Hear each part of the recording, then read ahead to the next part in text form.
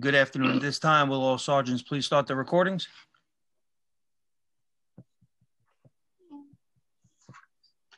Recordings up. Thank you. According to the cloud, all set. Backup is rolling. Thank you. Good afternoon and welcome to today's remote New York City Council hearing on the Committee of Parks and Recreation. At this time, will all members please turn on their video for verification purposes. Once again, please turn on your video for verification purposes. To minimize any disruptions, please place all electronic devices on vibrate or silent. If you wish to submit testimony, you may do so at testimony@council.nyc.gov. Again, that is testimony@council.nyc.gov. Thank you for your cooperation. Chair Koo, we are ready to begin.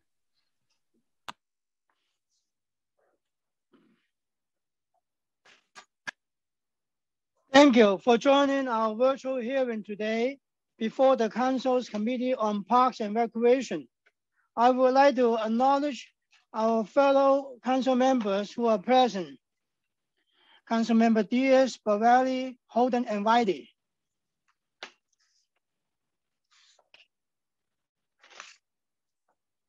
Good afternoon. I'm Councilmember Peter Koo, Chair of the City Council's Committee on Parks and Recreation. I would like to welcome you to our virtual hearing that will examine the athletic permitting process at parks. When you think about the benefits of parks, you might think about the various recreational they offer to all our residents, from playgrounds for our children to recreation centers to athletic fields and courts, as well as the beaches and pools. Today's hearing will deal with the athletic features of our park system and focus on the Parks Department's process for issuing permits for use of its over 800 athletic fields, 1,800 basketball courts, and 550 tennis courts throughout the city. A few years ago, DPR, which stands for Department of Parks and Recreation, DPR revamped the process to more fairly allocate ball fields and courts for a wide range of applicants by creating a process that will prioritize different categories of permit applicants, with youth and school leagues having first access, followed by adult athletic organizations, and then by non-affiliated individuals who apply to use a field for specified season. He also implemented a web-based system to help make the application process more efficient. Since then, concerns about the whole process have continued to be raised.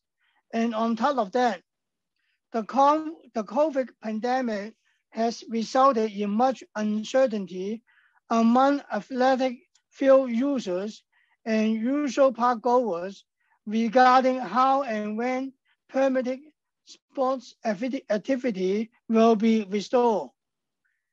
Prior to COVID, numerous concerns were raised regarding allegations that various organizations and individuals who were issued permits sometimes hoarded them without actually using the field for which they were issued the permit.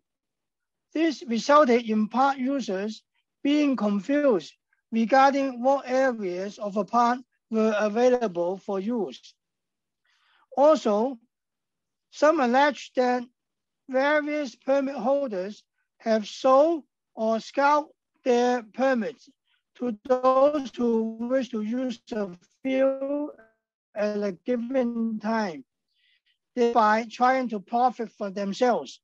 Further, until 2020, athletic activity for an even greater variety of sports was on the rise throughout the entire park system as usership increased. This gave rise to an increasing number of complaints regarding the unauthorized use of particular ball fields, which added to the confusion and uncertainty already felt by many. COVID obviously did nothing to help this situation, with parks being forced to stop all permitted activity as in late March 2020. We stopped sports and stopping it once again as the numbers passed the 3% threshold. Recently, parks announced it will start processing permits for the spring and summer. Permits will be issued to youth leagues and adults for baseball, softball, racquet games, field hockey, soccer, long contact lacrosse, flag football, track, and frisbee. According to DPR, all permit applicants must complete a COVID-19 safety plan and affirmation before the final review of a permit. And if safety plan violations are observed 3 times for a team, DPR will revoke permits for the entire league or organization. I'm hopeful that this hearing will examine whether the current practice that DPR has implemented have in fact led to a better and more equitable permitting process, and whether the abuses that have been alleged for years are being properly addressed by DPR. I also hope you will result in gaining a bit more certainty as to what DPR's specific plans are in the near future to allow safe, permitted sports activities in light of the difficulties that the COVID pandemic presents. I would also like to call attention to a bill that we will be considering as well today. Intro 1959, sponsored by my colleague, Councilmember Rodriguez, would establish an Office of Sports Recreation. The office will consult with the city's official marketing and tourism organizations to promote the city as a base for professional sports teams, making recommendations for the growth of professional, amateur, and scholastic sports recreation, and coordinate sports initiatives with other city agencies. I look forward to exploring it in greater detail today and hearing what the administration and advocates think about this legislation. Thank you and welcome. At this time, I would like to invite Councilmember Rodriguez to offer a statement on the bill he has sponsored.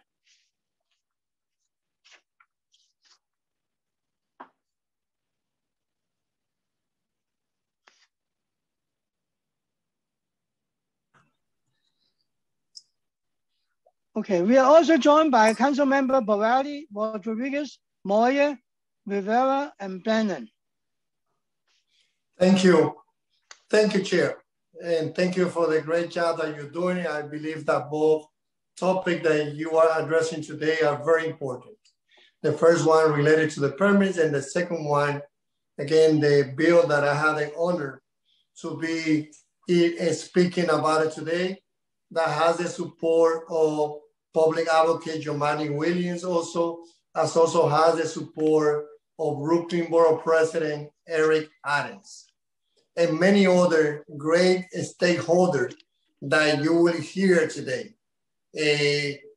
When we will open the section for the public, you will hear members from the Road Runners, from Asphalt Green, from the Armory, in Brooklyn, in Washington Heights, from local institutional community, all of them supporting.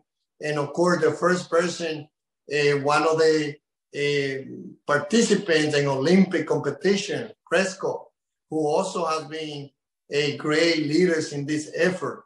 Kempak Siva, also another person who was the last a person in charge of a sport commission under Michael Bloomberg.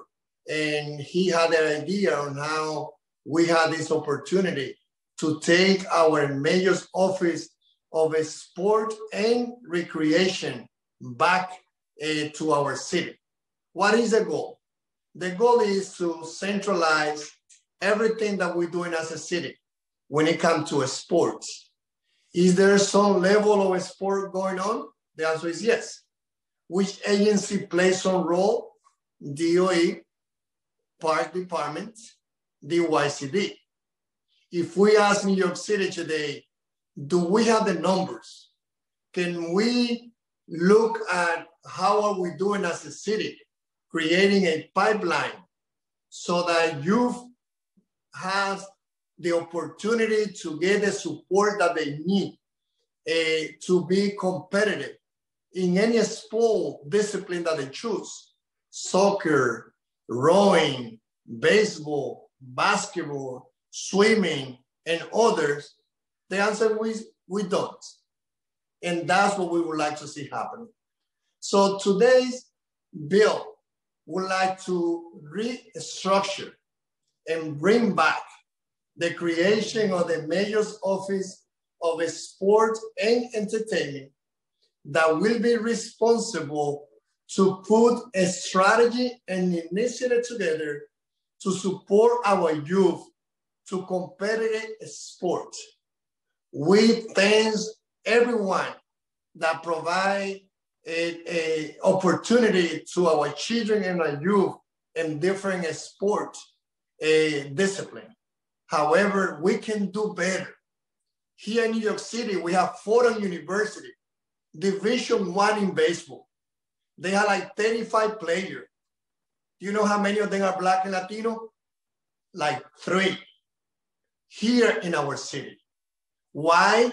Because we don't have a pipeline to support, to identify, support the youth so that they get connected with all the training, with the coaches that they need to develop all the talent that they have. We as a city had that opportunity, again, to be a center of a sport. Here we have the Madison Square Garden. We have the Met. We have Barclays. We have the Yankee Stadium.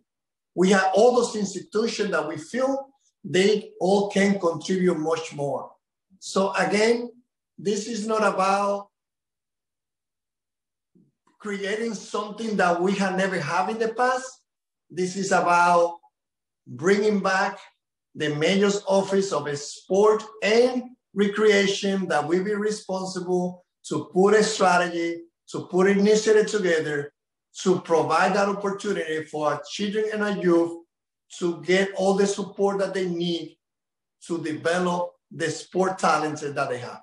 So, gracias. Estamos aquí en un momento donde vamos a escuchar un proyecto de ley para crear la oficina de deporte y recreación para que los niños y los jóvenes de escasos recursos económicos tengan los apoyos necesarios que ellos necesitan para poder competir en todas las áreas.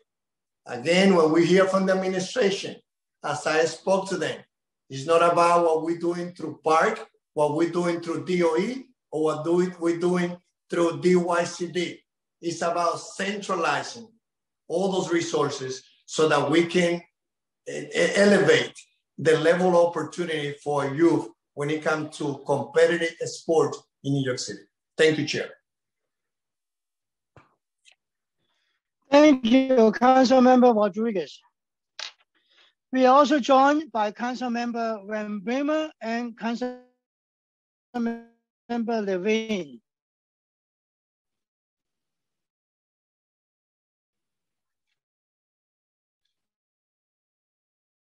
The Council, Chris Sartori. Thank you, Chair. I'm Chris Sartori, Senior Counsel to the Committee on Parks and Recreation, and I'll be moderating this hearing.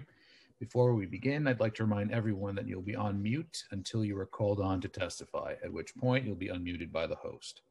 During the hearing, I'll be calling on panelists to testify, so please listen for your name to be called, as I'll periodically be announcing who the next panelists will be. We will first be hearing testimony from the administration, followed by testimony from members of the public. During the hearing, if council members would like to ask a question of the administration or of a specific panelist, please use the Zoom raise hand function and I will call on you in order. We will be limiting council member questions to 5 minutes, which includes the time it takes to answer those questions.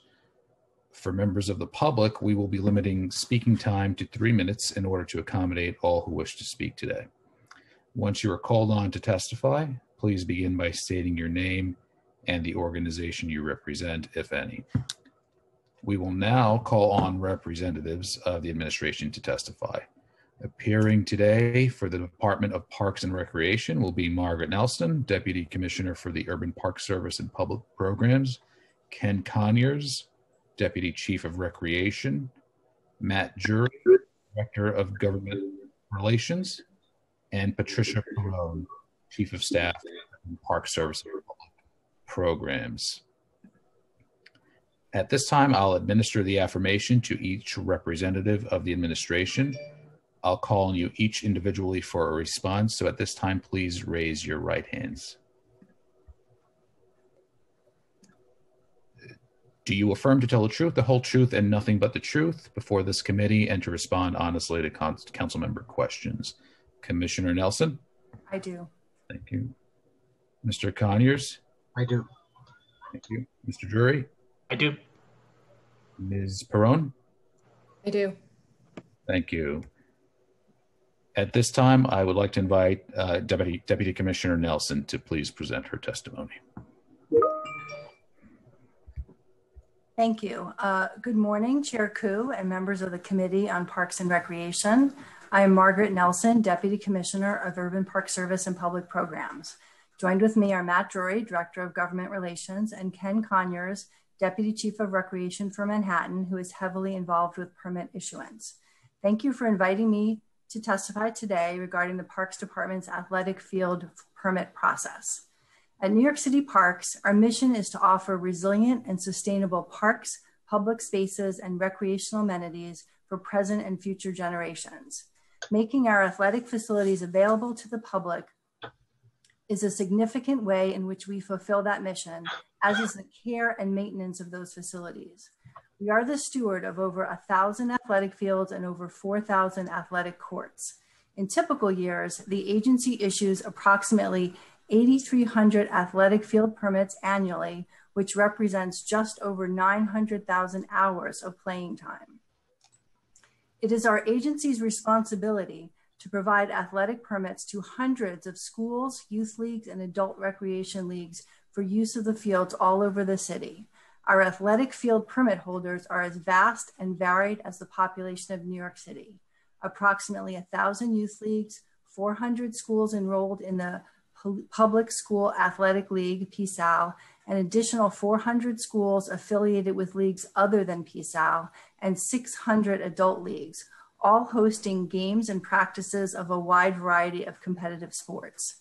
The agency, we believe, has made significant strides in recent years, making the athletic field permitting process less cumbersome, more transparent, and more equitable for our users. For example, since the last council hearing on ball field permitting in 2018, the agency launched a user-friendly searchable field and court availability map. This tool helps permit applicants and permit holders the ability to see current usage and open availability for a field or court. In addition, the tool allows members of the community the ability to see when their local field is unpermitted and therefore available to them for recreation. We strive to create a simple and straightforward permit system. Each season, fall, winter, spring, summer, has an application period where anyone interested in obtaining a permit can go to our website and apply. We also accept paper applications at our ball field permit offices if needed.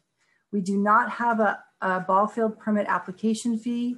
Youth permits are always free and adults pay an hourly fee. Once the application period is over, the applications are reviewed by our staff. Applications are prioritized starting with returning youth and official school leagues, followed by returning adult permit holders, then finally any new permit requests prioritized first for youth leagues and then for new adult leagues. We do our best to permit fields for individuals interested in starting a new league or program by identifying open field space that may be suitable and by working with existing permit holders that may not need all allocated hours. Some new organizations have trouble securing time at their preferred fields, but we often are able to work with them to find space so they can build their program to serve the youth in the community. After permit review, patrons are contacted about their requests, and permits are issued based on availability of field, dates, times, and payment received. Permit holders must agree to and sign our sports permit guidelines, which delineates our rules and regulations. In winter season, we only permit synthetic fields due to the damage that can be caused on our natural turf fields in inclement weather. In 2019, we received 15,151 permit requests, which was an increase of over 2,000 requests from the previous year. We were able to issue approximately 8,400 approvals from these requests. This increase in requests may be explained by our technological upgrades to the application system, making it easier to navigate the field and court availability map, and permit priority guidelines establishing well-defined application periods and expanded seasonal play to accommodate growing demand. New York City Parks makes every effort to fairly accommodate as many requests for fields and courts as possible for each season. We receive thousands of permits requests, many of them for the same fields and times, and we make every attempt to distribute permits equitably. Since 2016, we have seen a steady increase in the number of applications and approvals. We work in close coordination with our Parks Enforcement Patrol to ensure that permit rules are being followed, confirm that groups are using their permitted time appropriately, and minimize instances of permitted time going unused. In an effort to better monitor compliance with all athletic fields, rules, and regulations, prior to COVID, the agency implemented a targeted inspection pilot program where parks enforcement officers in each borough conducted field inspections during the spring 2019 season. Our data showed that 1,122 inspections were completed citywide, and the effort resulted in the complete revocation of a baseball athletic field permit for an adult league, totaling 189 hours of playing time. Additionally, 14 leagues lost field time because they weren't using the time allocated to them. A combined total of 545 hours were taken back from those 14 leagues. Inspections were scheduled to resume in March of 2020, but priority shifted to the COVID response. In 2020, we created an application to track inspection data, focused mainly on COVID compliance. Overall, we found most permit holders to be in compliance with our COVID guidelines delineated in our COVID affirmations document, for which we require signature upon permit issuance. We look forward to exploring other uses for the application and potentially expanding its functionality in the future. COVID-related restrictions impacted most of our 2020 permitting process. Right at the beginning of our spring-summer season, on March 23rd, we suspended all permits. Following state guidance and consultation with the City Department of Health, the decision was made on May 13th to cancel all permits for the rest of the season, which ends on August 31st. Throughout this time, our parks were being heavily used in an unprecedented way. We had to restrict access to certain park amenities in an attempt to decrease spread of the virus. Fields were available on a first-come, first-served basis, and we encouraged the public to share the spaces with their fellow New Yorkers. To the best of our ability, we worked with public and private open space stewards to increase accessibility to as many open spaces as possible. We also offered a plethora of virtual programming, everything from fitness classes to environmental education, to keep people moving and engaged. As the COVID landscape continued to evolve, and in an attempt to anticipate a fall season, we held a truncated fall application period from June 15th to July 31st. On September 15th, we started issuing fall permits to youth leagues only and did not issue any adult permits. All permit holders were required to sign an athletic affirmation form, which dictated new guidelines based on known COVID restrictions and best practices. On November 19th, when the city reached a 3% 7-day average of positive COVID tests and the mayor closed schools, we suspended all permits through the close of the fall season, which ended on November 30th. On December 3rd, we began issuing winter permits for both youth and adults. We are currently in our winter season, which ends on March 16th. We have begun issuing permits for spring-summer season for baseball, softball, cricket, racket games, field hockey, soccer, non-contact lacrosse, flag football, track, and ultimate disc. High contact sports like football, basketball, volleyball, rugby, and contact lacrosse are not being permitted at this time due to COVID transmission concerns. As the COVID landscape begins to change in the coming months, and with the new vaccinations and better weather inviting increased participation in our public spaces, New York City Parks remains committed to the health and safety of our visitors. Permitting decisions are not made in a vacuum. They are made in close coordination with guidelines and best practices from health authorities at the state, local, and federal level.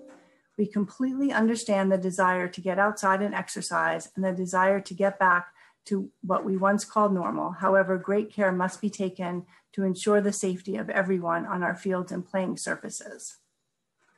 The COVID pandemic has also highlighted New Yorkers' desire to access to their parks. We understand the needs of communities and have worked hand in hand with community leaders to build greater capacity in our permitting system. Wherever feasible, we add lighted fields and courts to extend permitted hours. In the last 2 years, we've installed field lights at one field and installed sports lighting at 2 basketball courts. We've also created a synthetic turf maintenance team that works to maintain and extend the usable life of our over 200 synthetic turf fields throughout the city. This administration knows how important it is to build new fields to serve New Yorkers. We've invested $150 million to renovate 5 beloved neighborhood parks, which in every case included upgrading or creating new field space. In Astoria Park, we heard the community's need for an upgraded soccer field, and we were able to meet that need by converting a natural turf field to synthetic turf field, soccer field, and track. We also completed a new synthetic turf soccer practice field in Highbridge in Manhattan, that's the picture behind me, and renovated a natural turf field in St. Mary's in the Bronx, and upgraded a natural turf soccer and football field to synthetic turf in Betsy Head in Brooklyn, which is also striped for lacrosse. Still to come in this project are 2 new soccer fields in Fresh Kills Park in Staten Island, which will also be striped to allow for other sports. In total, in the past few years, we have completed capital projects that include renovating or creating 15 synthetic turf fields citywide, with more in the pipeline. New Yorkers are passionate about living active, healthy lives. From soccer in the Bronx, flag football in Brooklyn, basketball in Manhattan, cricket in Queens, and youth baseball in Staten Island, our fields are put to use every single day in every corner of the city. We are proud of the steps our agency has taken to make the permitting process for athletic fields more accessible, transparent, and equitable. Thank you for allowing me to testify before you today and for all of your continued advocacy for our city parks. I will be happy to answer any questions that you may have. And I would also just like to point out that when we're done with our section, we will definitely have staff from parks be on the main Zoom call to just hear the public testimony. And I've also included in my testimony just a little bit of the schedule of when the different sessions are and when to apply.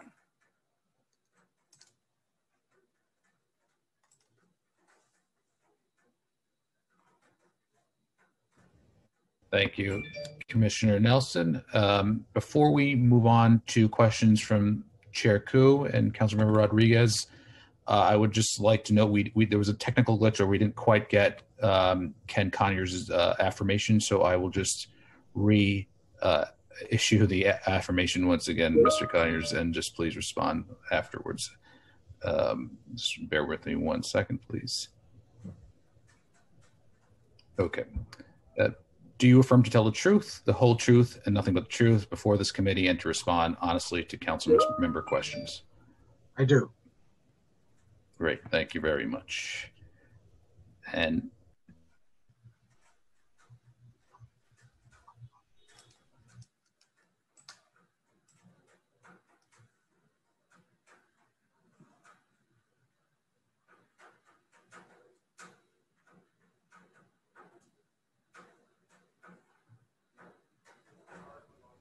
thank you. And at this point, I will turn it over to Councilmember Koo to ask questions.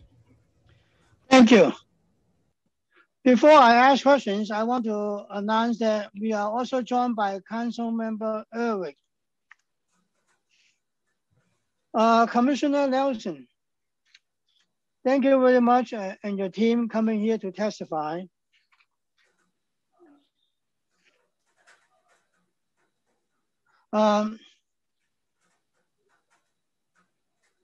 So my question to you, the first question is, how many permits for the use of athletic fields are issued by DPR in a given season prior to COVID?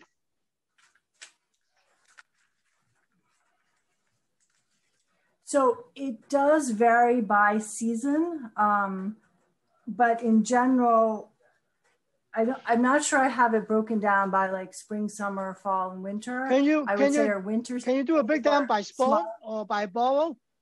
By sport or by borough? So what I can give you is, say for 2019, where we approved 8,400 permits, we approved. Is that helpful? Like how many permits per year per borough we approved? So we approved in Manhattan 3328. In Bronx, it was 737. In Brooklyn, it was 2129. In Queens, it was 1709. In Staten Island, it was 249. So those were the numbers by borough. And in general, we approved approximately 50 to 60% of all permits requested. And it was pretty standard across each borough.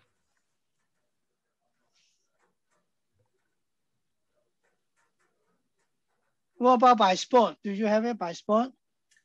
Like the soccer, baseball, or I don't think I have it by tennis, sport, but we can certainly get that to you after the hearing. Okay, thanks. So does the department track complaints made against permit holders for violations of permit conditions or other rules? So do you track the complaints? So we have a couple of ways that we try to track our permit holders and how things are going. So we do say on our permit that if a permit holder is seeing a violation by, when they're out on a field, if they see a different league or a different team in violation, they're not supposed to have the field. We're telling everyone they should report that to 311. And so 311 is one of the ways that we register complaints, both by permit holders or by members of the public. And those complaints, depending on the nature of the complaint, they usually go immediately to our PEP officers to respond to. So we've seen, I would say in a normal year, we might get certain complaints where a league has shown up to use a field and they find that there's a pickup game going on, or there's other folks who are not supposed to be there and they're having trouble getting them off. So they can call PEP for that. So that's one way that we kind of are trying to help our permit holders. I would say the other thing we do to monitor our permit holders, and again, I mentioned this in my testimony, is that we've started to do some more kind of official monitoring and spot checking. So we started that based on when the council passed their AED law, which requires softball and baseball leagues to have AEDs on site. So that started a process where we're going out to those fields and checking to make sure the AEDs are there and that somebody who is trained on the AED is there. So that started in the spring of 19. So we have data from that. And what we did find is that 90% of the time when a team was there and playing, that they were in compliance. So we think that is a good start, but we are moving towards having more regular checks and more data about what we're seeing when we go out. So this fall, as I mentioned, we also started having PEP go out and really checking for COVID compliance. And again, we were trying to check about 15% of fields a week for COVID compliance. And again, we found approximately 94% when there were teams on the field that they were in compliance with COVID regulations and had their permit and were the right team on the right field at the right time. So I would say in both of those situations, we have seen some amount of fields not being used when they are permitted. So sometimes that happens, you know, it could be the weather, it could be they're in a away game, but that is something that I think as an agency, we are looking to work on going forward even more as we start doing these inspections, because we want to make sure that when a league has a field that they are using it, because if they're not, we'd like to make sure it's available for another league or team to use. So Commissioner, so there are PET officers specifically dedicated to address permit complaints, right? So there are some officers. We're not doing it with specific officers. We actually, our officers are now all equipped with phones, with mobile phones, and we have an app on the phone, and kind of all officers, kind of as they're out in the field, some number of them are going to be, are doing some spot checks. So it's not a specific unit doing the spot checks. As you know, we have officers kind of based in the boroughs, in different commands in the borough. I would say for each of those PEP commands and subcommands, sometime during the week, officers are doing spot checks.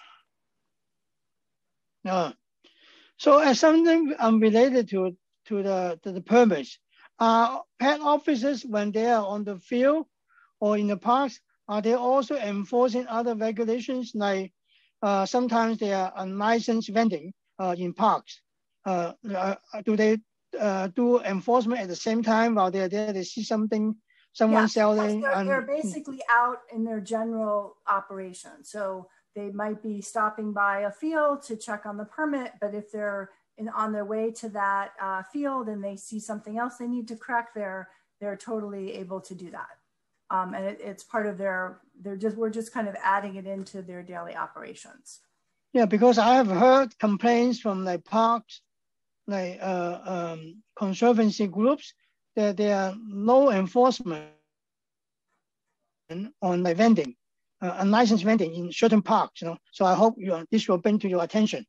I will bring that back. I would say that given COVID, there has been a lot more focus by PEP officers on, not so much now, but definitely in the spring and the summer, they were doing a lot of compliance around COVID violations and crowding conditions. And, when we had our closed features in parks, making sure people weren't in those features that were not open. So they had a lot more work that they were doing in the spring and the summer related to COVID compliance and handing out masks than they had, because of the pandemic.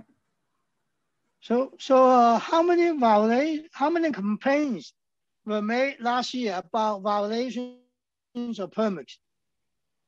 So again, we collect through 311, and we don't have it necessarily broken down by which type of violation, but I think that is something we're going to look to do in the future. I would say in the past year, maybe we've gotten, 80 to 100, but a lot of those were actually like people complaining about social distancing complaints on a field, like people are playing soccer without masks or things like that. So I think we need to do more of a kind of a parsing. So I don't have that breakdown right now for you. So can you get to us later? Yeah.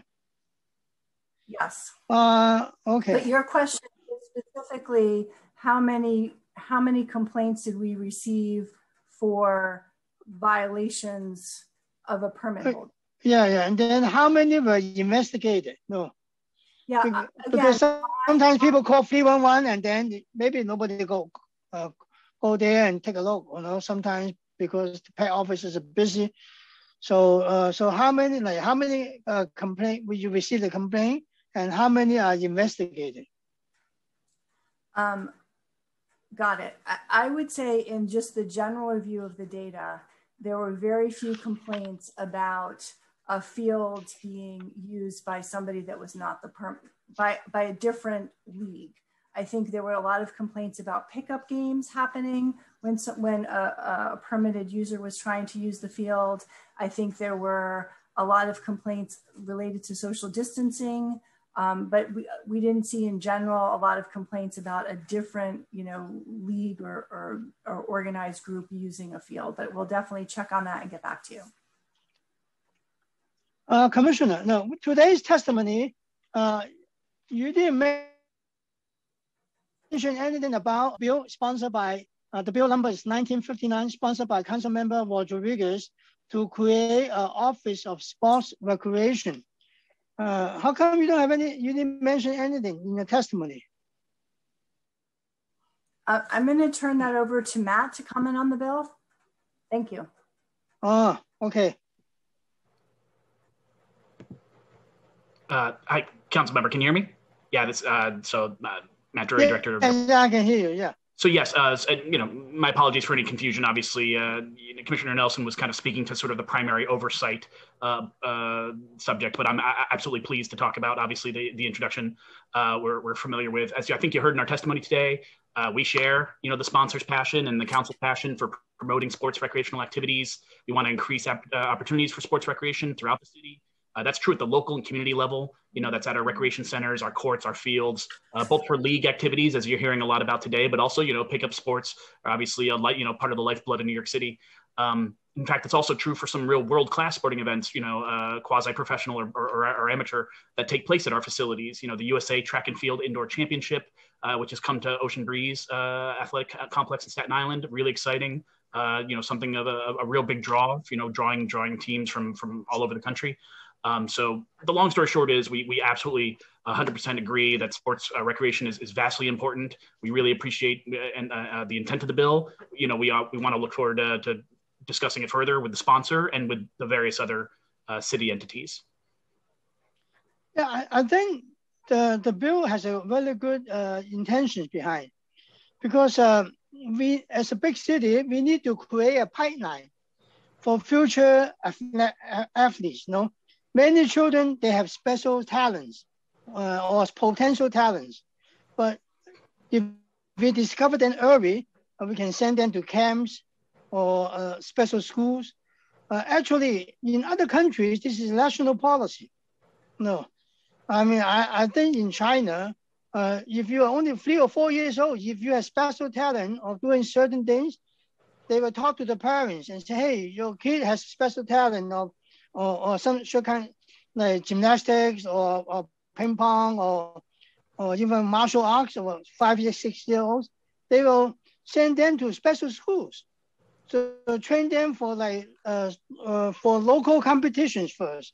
And then from local competition, they will go to state competition and then national competition. And then that's why they have a pipeline to go to the Olympics, or other competitions.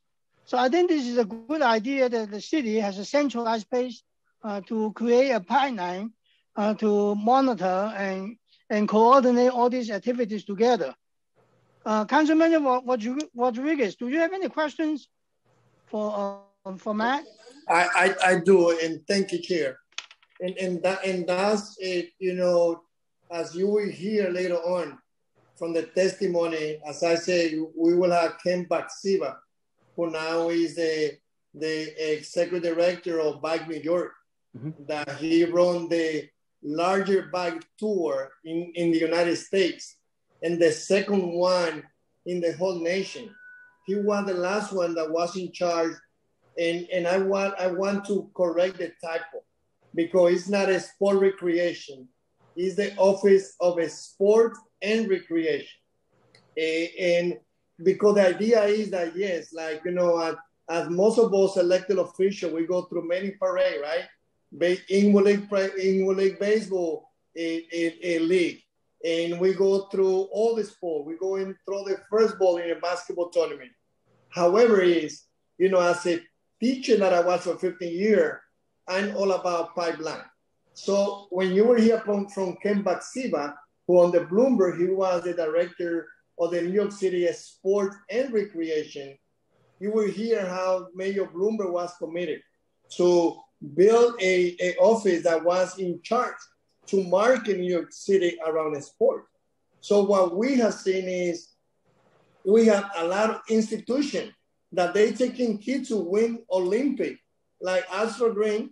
And again, like, you know, my daughter, she's in the swimming team there. And I know that Astro Green, they do a lot of sport programming, as also we have the other institution that they do swimming in the George Washington. But one thing is about, you know, bringing kids, especially in disadvantaged community, and train them to the lower level skill and expose them to everything that is around the sport. The other thing is following exactly what you're saying, creating a pipeline. So based on what we know is that there's things that happen through, you know, DOE when it comes to a sport. The school that I used to be a teacher, Gregorio Luperon High School, they didn't play last year because of the COVID, but a year ago, they won the high school baseball championship in the city of New York, playing the Yankee Stadium. We as a city, we don't have, you know, we don't have we don't have an office that is designated to put a strategy, to put initiative that can tell us right now, how many kids do we have in lower level, in middle level, at high school level, that can be competitive. Again, my nephew used to play baseball. One of them is in Arizona, but the oldest one, he was in the Fordham University baseball team, which is college baseball Division I. Here in the Bronx, 35 players and like 3 Black, Latino, or Asian. A lot had to do with lack of pipeline. So my thing is, and I'm happy again that to note that we, you know, the city hall is open, that we can have conversation, and with the support of the chair and other key players, not only from the speaker, my colleague, but also from Brooklyn Board President Eric Adden, who also support this initiative. You know, I'm happy to see that we will get it done. But my question is, if you can answer that question now, can you share with us where do we have a level of centralized coordinations among city agency, and how do you see that this mayor's office of sport and recreation can play that role to help to promote competitive sport in our youth in the city of New York? Yeah, I think it's an excellent point, Councilmember, and well stated. I think, you know, obviously our agency, we're abundantly proud. There are dozens, if not hundreds, of, you know, sports legends that have gone on to success, you know, that initially, you know, learned their skills and honed their skills on New York City's fields and courts, whether it's Rucker Park or some of, you know, some of our great, you know, ball fields or our swimming facilities, tennis courts, what have you. So that's, you know, we're certainly proud of that success. Doesn't mean there couldn't always be more, right? I think, and even beyond, you know, short of professional success, you know, that sort of development and you know, the life improvements that can come out of that, the educational lessons, teamwork, you know, hard work, those sort of, you know, dedication, those kind of things are obviously priceless. So we you know, I think that's 100% heard and received very, very well. I'm not aware that there is sort of a, you know, strategically, obviously it intersects with the city's efforts towards education, health, you know, public health, obviously, you know, youth development. There are, you know, so many different aspects that sports plays an important role at. And we certainly work really closely with all of those entities on a variety of different efforts, but to the degree of whether there's sort of a, you know, one entity sort of mapping out a master strategy, you know, I guess, you know, at the time, you know, there's not, you know, you know, an office of that sort. You know, I wasn't here when the actual sports commission was in place. Obviously our staff will be on to listen to the public testimony. So we're, and some of us are familiar with it in the past. Economic development things, things of that aspect are also included. So we're, understandably, I think we're open to hearing more and look forward to the conversation. Thank you. And the second part that I want to bring is that, we also, my experience is that, again, as a former teacher, as someone that had youngest brother, that, and everyone knows sport provide the discipline, that children also need. I have youngest brother of mine that they were in the track and field aviation, high school. Yes, he competed at the high school level. He didn't pursue in that field, but I think that a lot of the discipline that he got in this baseball helped him now to be a captain in JetBlue, flying in another field. So it's about also, all the discipline that is there. And also, I think that we do agree also that there's a gap when it comes to, the middle and upper middle class New Yorkers able to, even as like I know that Park is doing a great job. And as you know, in Northern Manhattan, my work is connected with the money. So I've been doing all the investment when it comes to our park because I do believe in that. But the other reality is that even in the tennis concession that you give to son, or the non-for-profit, sport is expensive. And it's a different for a lower class kid, to say, here I'm into swimming, I'm into baseball, I'm into soccer. When you pay $2,000 for the 6 months, the quality of training that you get is much higher than the other program that we have in other places in the city where they don't have the same resources.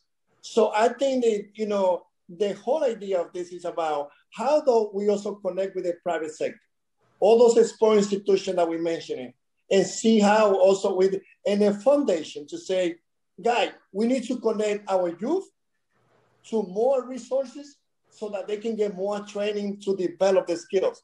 So I think that, I just want to make the point as I see Park as a key player in this effort, and to also, as we will move conversation with City Hall and the speaker that I thankfully, he also support this initiative, Speaker Corey Johnson, that also we can identify details and see more than recreation. And that's what I say. It's not a sport recreation. It's not only about that conversation here. It's not about let's expanding this effort so that more youth are in the park and not losing the time in the street. It's not about that. It's about competitive. It's about Roy, New York. When they came to Uptown, and thanks to Amanda, that now move at the national level, I had a conversation with her. I said, Roy is not part of the Dominican youth in Northern Manhattan because Dominican is more connected with baseball and basketball. But when she came here and she think outside the box, and she put a rowing program connecting youth in Northern Manhattan, there was youth from Northern Manhattan that had never rowed in a river, winning a statewide competition, and at the same time, being competitive to get good scholarship. So I don't know, there's anything that you would like to add about that approach, about also bringing the non-for-profit, supporting them, and also bringing the private sector.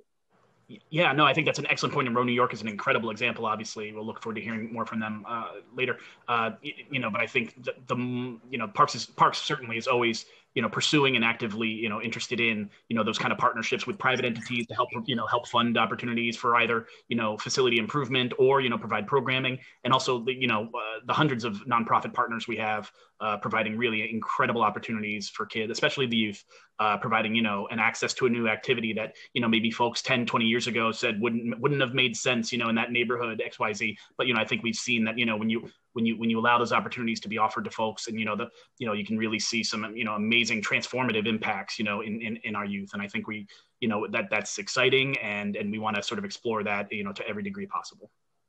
Thank you, and thank you, Chair. Thank you, Councilmember Patrice. Now can we go back to Commissioner Nelson? Yeah. Of course. Yeah, thank you, Matt. Yeah. Commissioner Nelson, are you still here? Yep, I'm here. Oh, okay. So let me go back to more questions about the permits. Yeah. Oh, okay. Before that, we are also joined by Council Member Jonai. What are the fees that are charged for the different kinds of permits? And how are those fees determined? I mean, I know most of the permits are free, but some they have to pay, right? Yeah, so again, if the field is going to be used by youth as defined as, I think it's 18 or under, 17 or under, it's a youth league, it's a youth team. There's no application fee to apply for a permit. There is no fee to use the field. If it is an adult league or adults are going to be playing on the field, we have a schedule of fees, which I can share with you. So if the ball field has lights, so it can be played on kind of into the evening because it has lights, it's $25 an hour. Cricket, football, lacrosse, rugby, soccer, and ultimate frisbee fields are $16 per hour. Baseball, softball, and volleyball, turf, and soft surface fields are $12.50 an hour. Basketball, baseball, softball, roller hockey, and volleyball, again, this is for permitting as opposed to just pick up play, is $8 an hour. Okay. Thank you. So are there any punitive measures that can be taken by DPR against a permit holder who has violated any permit conditions? Are the permits being revoked, or are there any criteria for revocation?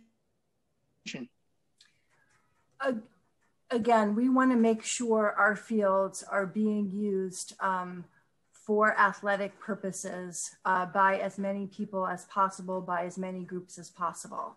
So if we get a report that a league is not using their fields or is doing something inappropriate, we would first really reach out to them to find out what they're saying. Because ideally we want to work with our teams and our leagues to kind of first try to work out an amenable solution. So if they say, oh, you're right, we thought we need this time, but we don't, and they give it back and they give it back voluntarily, that's great. Or they say, oh, we thought we needed this, but actually we need something else. We try to work with them.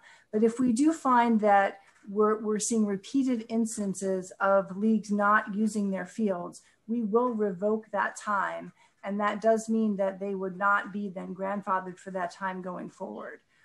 So we do take that charge very seriously in terms of being stewards of these fields.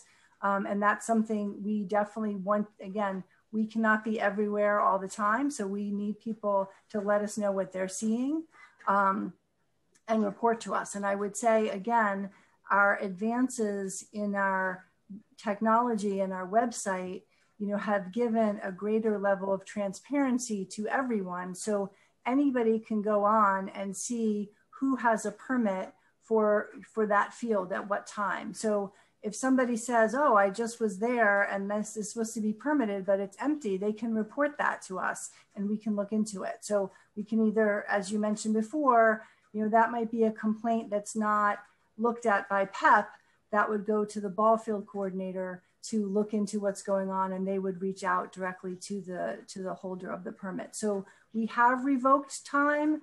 We will continue to revoke time. We use it as a last resort because, again, some of these are community leagues. We want to have a cooperative process with them. There might have been an error or mistake. We want to first reach out, but we will move to that step of revoking permits overall, or at least some the time that they're not using. Similarly, for COVID, we took our charge of, we wanted to provide space for people to play and have healthy, activities, but we wanted to make sure people were following the COVID restrictions. So as you said, we did say that there was a kind of a 3 strikes you're out rule on for teams and leagues following our COVID guidelines. If we found that a team violated it 3 times, we were going to revoke that permit for that team, not necessarily the whole league. We did find In the fall and winter, there were 20 instances of teams really not following the COVID guidelines. Some handful got a second warning. Nobody went to a third warning and had it revoked. So for a permit holder who violated the rules, are they prevented from obtaining future permits? Say, suppose this team or this guy about you caught them violated the rules 3 times. So I would say that if we found somebody violating the rules in a way that was illegal or corrupt, like they were selling their time to another league, that's a serious violation, and we would seek to revoke their permit. I would their ask, future permit. I don't know if Ken wanted.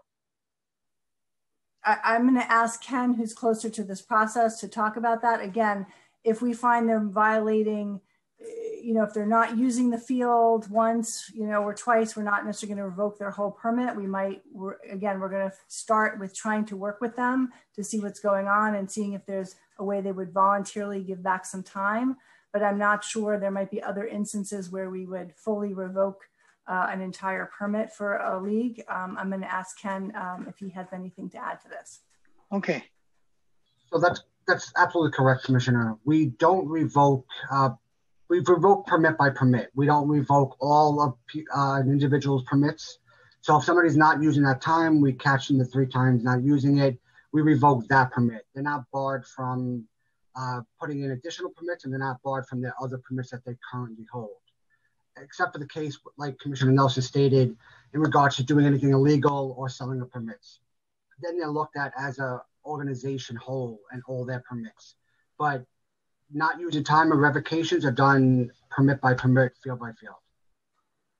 And just to clarify, which I had to learn as part of preparing for this hearing, like a league can put multiple fields and multiple times on one permit, or they can ask for multiple permits for different fields. So that's why you see kind of a large volume of permits, and maybe why you have a high volume of permits not approved. It doesn't mean the league isn't getting any time. It means that maybe they put in different permits for different fields and they didn't get all of their permits. Okay. So when the PET officers go on their jobs, do they spot check people pay on the fields, whether they have permits or whether they comply with the rules and conditions? I would say that they are going out with a list of what fields they're going to check for the day, and they know what the permit holders are, and they're going there specifically to check.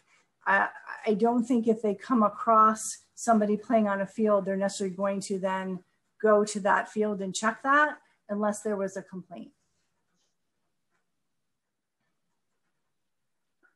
Okay, so next question is, since Parks is apparently ready to start processing permit applications for spring and summer for some non-contact sports, is there a timeline as to when contact sports permitting, example, football, basketball, lacrosse, maybe start in 2021? Yeah, we do not have a timeline yet. I think we will continue our conversations with the Department of Health about when it might be safe to restart those sports in the city. But at this point, the collective determination is that we're not ready to do that. So you haven't set up the criteria yet? My sense is that we're starting to permit the sports that we talked about before. And then when kind of based on the Department of Health determination, when it's safe to bring back those sports, we would let those sports start. And they would have to sign the same COVID affirmation that we're using for all permitted sports. So it would probably be just like a start, not anything intermediate in terms of putting additional restrictions. Do you expect vaccines to be mandated for all participating at some point in the future, like especially for the close contact sports?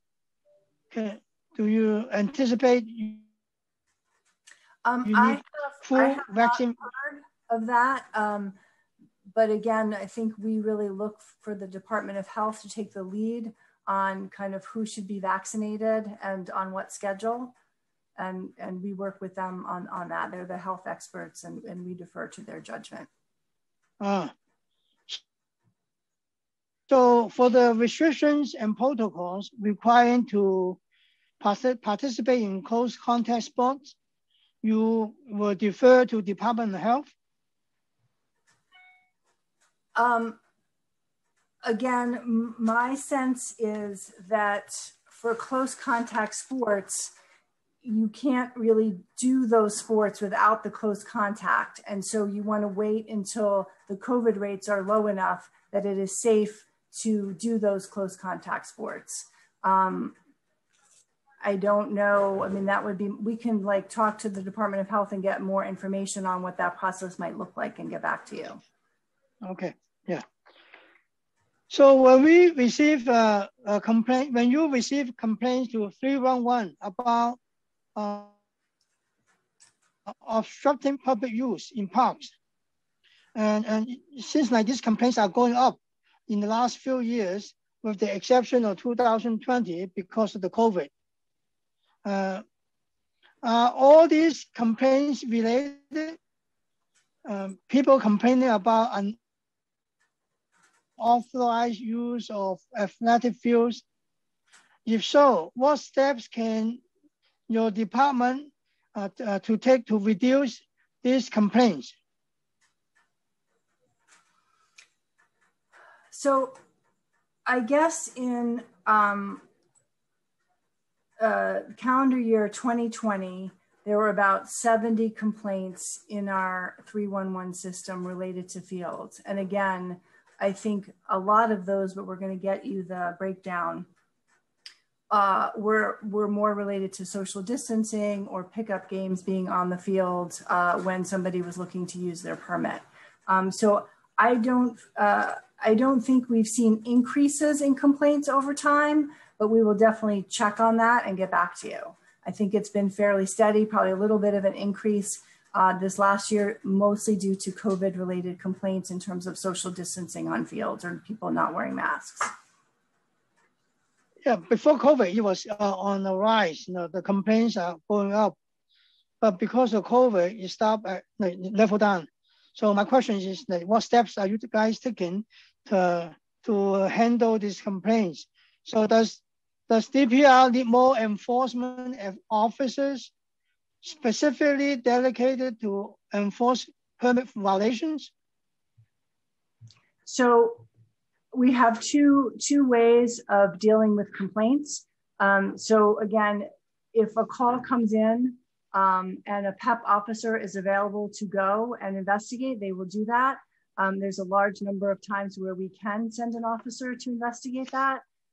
Or it might be the kind of complaint that goes to the permit coordinator in that borough to investigate because it's not a time sensitive. It's not like something's happening on the field right now. And so then it would be up to the permit coordinator to follow up on that complaint and take action. And then again, if it's a very serious complaint about some sort of fraud or corruption, we would refer that to DOI for investigation. But we have, to my knowledge, we have not had any of those kinds of complaints in the last several years. So is there a signage system in the park or on the web-based system on the internet that can inform people in real time as to who is authorized to be at the field or court at a given time? Can people like walk by say, no, I can go on my cell phone and find out who are these guys playing on the field because they are not doing the right things, no? Yeah, no, I think, and again, I think this kind of transparency and wanting to have more access to this information was something that was brought up at the last council hearing in 2018 on the field permit system. I think we share your interest in trying to make what is admittedly kind of a complicated system. We have a lot of fields, you have a lot of hours, you have a lot of teams. I want to kind of give a shout out at this hearing to the 10, field coordinators citywide who are handling these thousands of permit requests and working with leagues and teams to get them the time that they need. They're doing an amazing job. But we agree with you in trying to make the system easier to navigate and more transparent. And since the last hearing on the permitting process, we have created an online map. It's an interactive map. Anybody can go on it. You can go on it on the computer with your phone, and you can pull up in real time who has a permit at that time. So we think that's really helpful for exactly what you said. So if somebody walks by and they want to know who's playing, they should be able to see that. Again, if the field isn't permitted and someone's playing there, that's not necessarily a bad thing. But they would also be able to see if somebody did permit it and it was empty, like that is a bad thing. And we would want to follow up with that team if possible. Thank you, Commissioner. Now I want to turn the questions to my colleagues. Mr. Moderator, yeah, thank you. Thank you, Chair. Before we move on to council member questions, I'd just like to note for all who are attending the hearing that the Zoom hand raise function at this point is only for council members to ask questions. Rest assured, anyone else from the public who's currently on this hearing will be called on to speak at some point during the hearing. So please bear with us. Thank you. At this point, we will move on to questions from other council members. And I will call on these other members to ask their questions in the order they've used the Zoom raise hand function. If you would like to ask a question and have not yet used the raise hand function, please do so now, council members. Also, please keep your questions to 5 minutes. The Sergeant at Arms will keep a timer and will let you know when your time is up. Please begin once I have called on you and the Sergeant has announced that you may begin before moving on. At this point, I will call on Council Member Diaz to ask questions. Time starts now. Good afternoon. Thank you for this opportunity to speak with you all today. My question specifically is to Margaret Nelson, the deputy, and it's in reference to homelessness and how it's affecting our parks. If not at this time, can you please follow up with an indicator? Are your numbers going up? Are they going down? And how do you deal with the homelessness? Last week, we had someone in one of our local parks that we had to deal with, and I'm glad I was able to put a team together to deal with him. Definitely suffering not only displacement of homelessness, but severe case of mental health issues. He was flashing children and seniors and so on. So I'm sure as it's happening here in the 37 Councilmatic District, is happening across the city. Thank you for that question, Council Member. I don't have statistics here in terms of increase or decrease in homelessness, and we don't really track kind of homeless people who are using our parks because they're allowed to use our parks like anybody else. But we do work very closely with Department of Homeless Services and other city agencies when, as you say, somebody's doing something inappropriate or illegal. We want to respond to that right away. So people should definitely report that, either 911 or 311. We do work very closely with Department of Homeless Services in relation to people who might be sleeping overnight in our parks. We want to make sure they're getting the appropriate services. And we do, for Code Red and Code Blue, we check known homeless locations to make sure they're getting the services that we can, try to provide them on those hot days or cold days. And just to be clear on my question, parks are free, and coming from someone that are homeless for 13 years, I definitely welcome the use of the park by anyone. My question more so for the tents, that are developing within our communities. Thank you. That is all. I'm happy to follow up with you offline about what you're seeing as well and how we can better address it. Thank you very much. Thank you. We'll now hear questions from Councilmember Riley. At this point, if there are other members who have questions, please use the Zoom hand raise function. Councilmember Riley. Time starts now. Thank you, Council, and thank you, Chair Cool. Thank you to the Department of Parks for your testimony today, and I have a few questions pertaining to the summer tournaments. What measures are the Park Department taking to reinstall summer tournaments?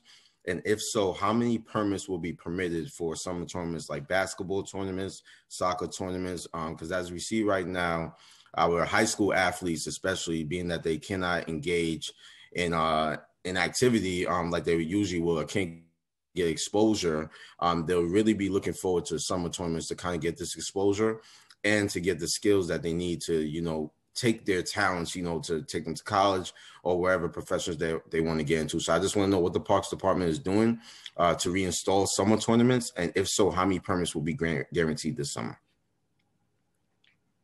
So I think we would love to be able to have summer tournaments this summer. I think we are still in the planning stages with the Department of Health about what is going to be safe and allowed. So we're not really ready to share. We don't really have a plan yet. That's still in process.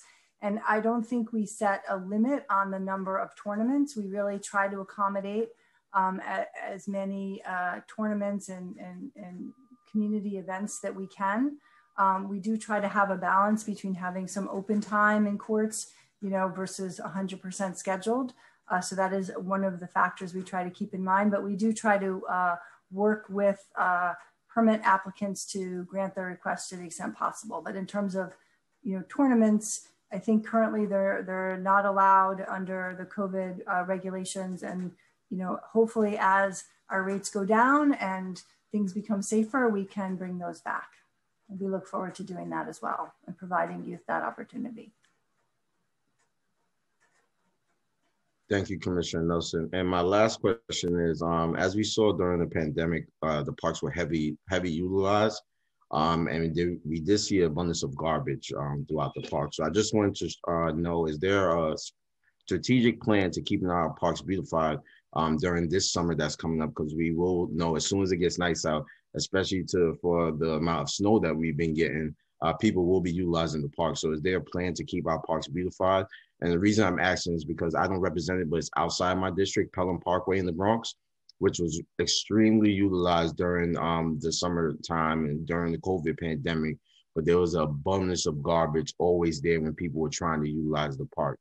So is there a plan to keep our parks beautified during this, until we get back to any form of normality? So I think our maintenance and operations folks do an incredible job trying to keep up with, the parks became everybody's backyard, front yard, living room during the pandemic. I think that will continue. We've had incredible usage of the parks, which you can kind of track by the increased amount of garbage. And I think that we're out there, we're cleaning, our staff is cleaning. I think we're looking to engage partnerships and community groups to help us with some of that effort. There's also I think a public education component to that, of like, if people can kind of pack in and pack out instead of leaving it there if there's not enough room, that would be helpful. But I think we're constantly strategizing and really seeing what you're seeing and trying to come up with ways that we can keep our parks as clean as possible so people can enjoy them this summer. And Matt, I don't know if you want to add anything to that. No, I think that as noting the public education campaign is, we launched an anti-litter campaign earlier, and that's going to be kind of taking on. So we'd love to partner with you and your office, helping us get the word out. Look, I think the message we kind of, parks were clearly there for, New Yorkers, when things were toughest. We kind of need New Yorkers to be there in turn for their parks, right? So I think it's a shared responsibility. We have the best staff in the world. They're busting their butts, obviously keeping our, but at the end of the day, we also, we're all New Yorkers. We share these public spaces. We also need to all step up and do the right thing as well. So it's that, working together and want to work with you in discussing that further. Looking forward to it. And thank you so much, Commissioner. Thank you, Matt. Thank you. Next, we have questions from Councilmember Holden. Time starts now. Thank you, Deputy Commissioner, and thank you, Chair, for holding this important hearing. Deputy Commissioner, I just want to talk about the enforcement of the allegations, it's been going on for decades about allegations of brokering permits, grandfathering permits. Even though the team or league may have disbanded, the permits continued. And what I found frustrating dealing with the process for over 25 years was, yes, like you mentioned, you had to get 3 cases where the permits were not being used by the organization or the league. And the documentation of it was very difficult because you had to get a park supervisor down to the field to see that the fields weren't being used. You couldn't submit photographs that are timestamped. You couldn't submit video. You had to get a parks supervisor there 3 times. And that, Deputy Commissioner, was practically impossible. So what would happen is this would continue and continue for a very long time. The fields were unused. So I was getting complaints from the teams that they had to travel all the way out to Long Island while their home field was sitting empty for weeks and weeks and weeks because we couldn't get a park supervisor out there. Has that changed at all in the last 20 years? Well, I have not been at Parks for 20 years, and I've been in this position for about 2 years. I would like to say, so I'm not necessarily going to comment on what happened before. There definitely was this sense of like 3 strikes before we pulled it involuntarily, a permit from someone. Well, what was but can you answer what is required for the evidence? Does a park supervisor have to see that the fields are not being used?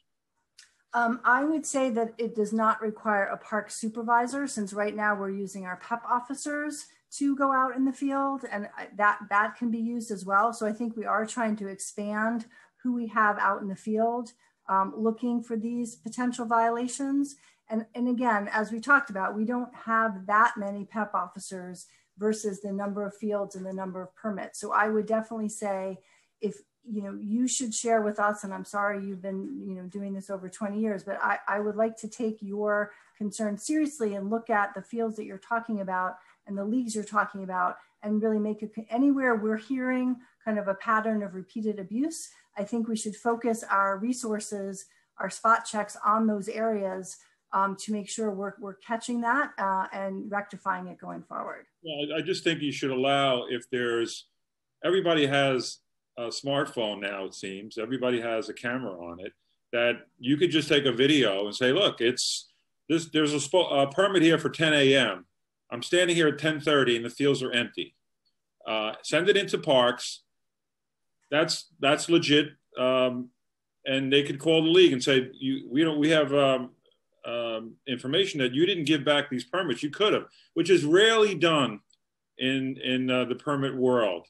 Because again, it's not changed, Deputy Commissioner, and that's the problem. That's why we're having a hearing, because we need to change this to the point where it becomes where if a team or league is not going to use the permits, they call up Parks and say, all right, just give this to somebody because we're not going to use it on the 15th, on Saturday the 15th. Whatever it is, you're not, at least have given enough advance notice rather than just hold on to them and then kids have to travel all the way out to Long Island to get into a game in their own neighborhood.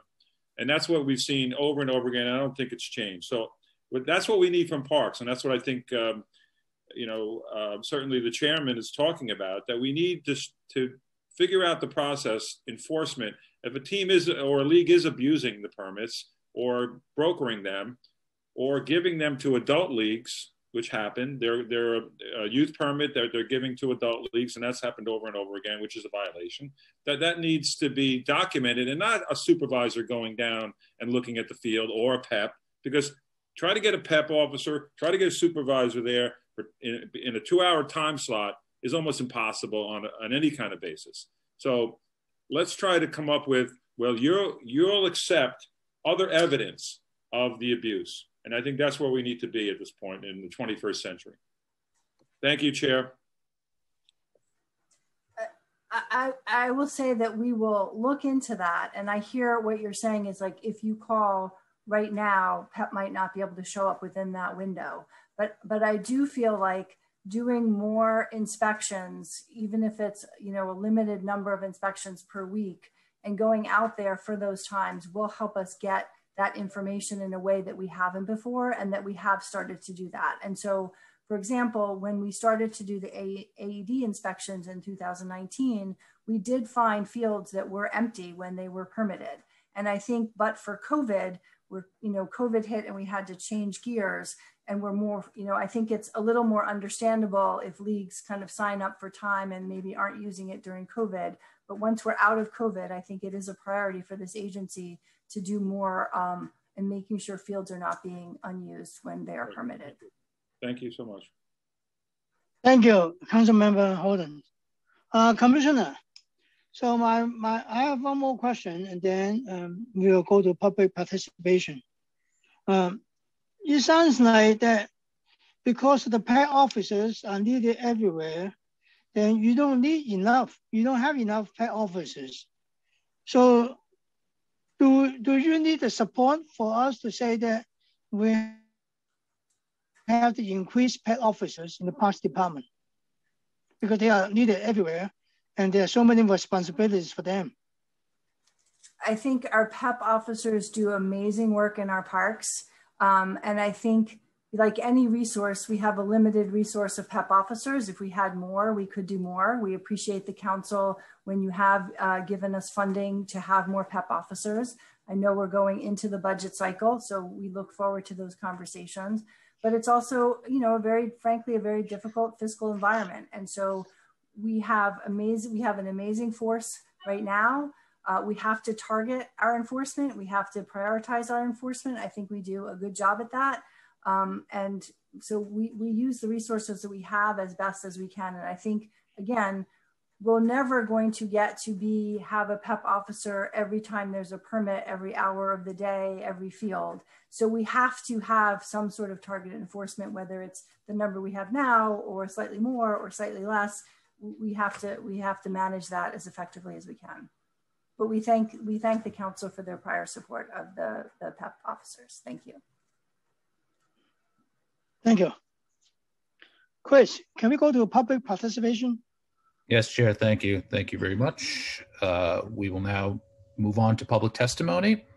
I'd like to remind everyone that unlike our typical council hearings, we will be calling on individuals one by one to testify.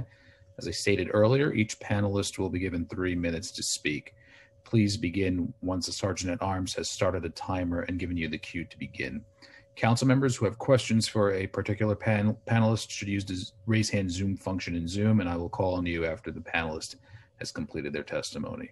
For panelists, once your name is called, a member of our staff will unmute you, and the Sergeant at Arms will give you the go-ahead to begin upon setting the timer.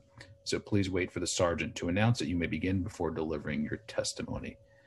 At this point, I would like to welcome Adolfo Morales to testify, followed by Nzinga Prescott.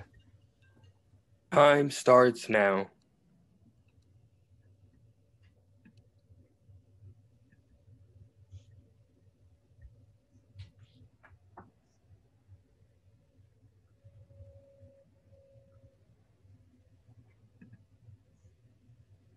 Okay.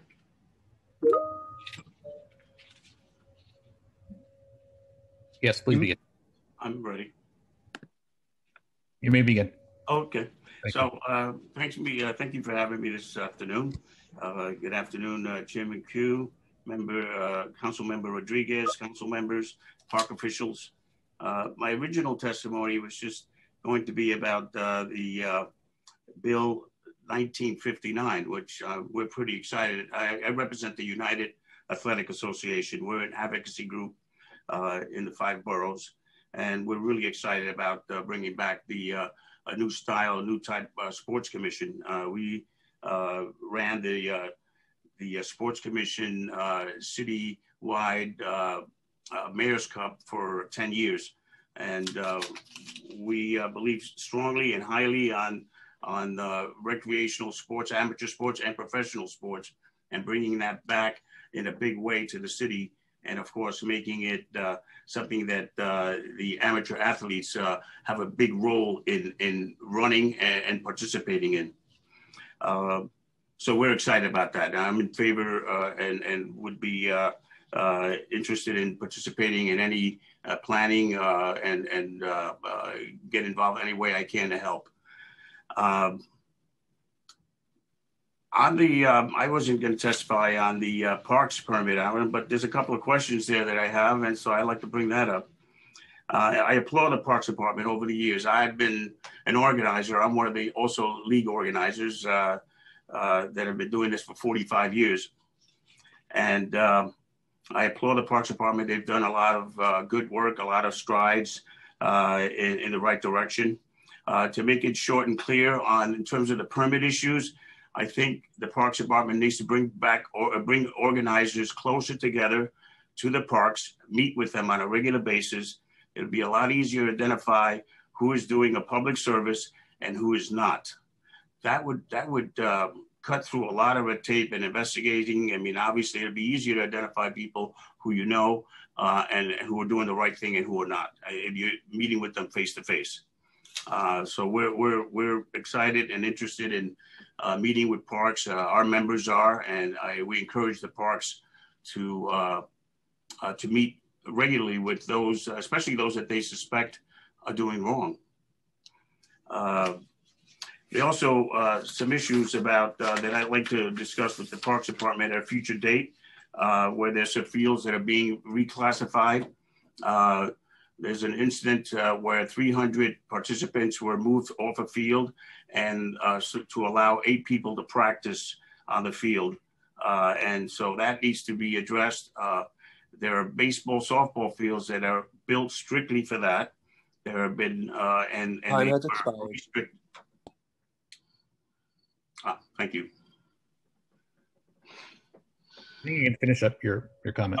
Okay, so yeah, they somehow have been reclassified, and those athletes are not able to use those fields for what they were intentionally, or what they originally were built for.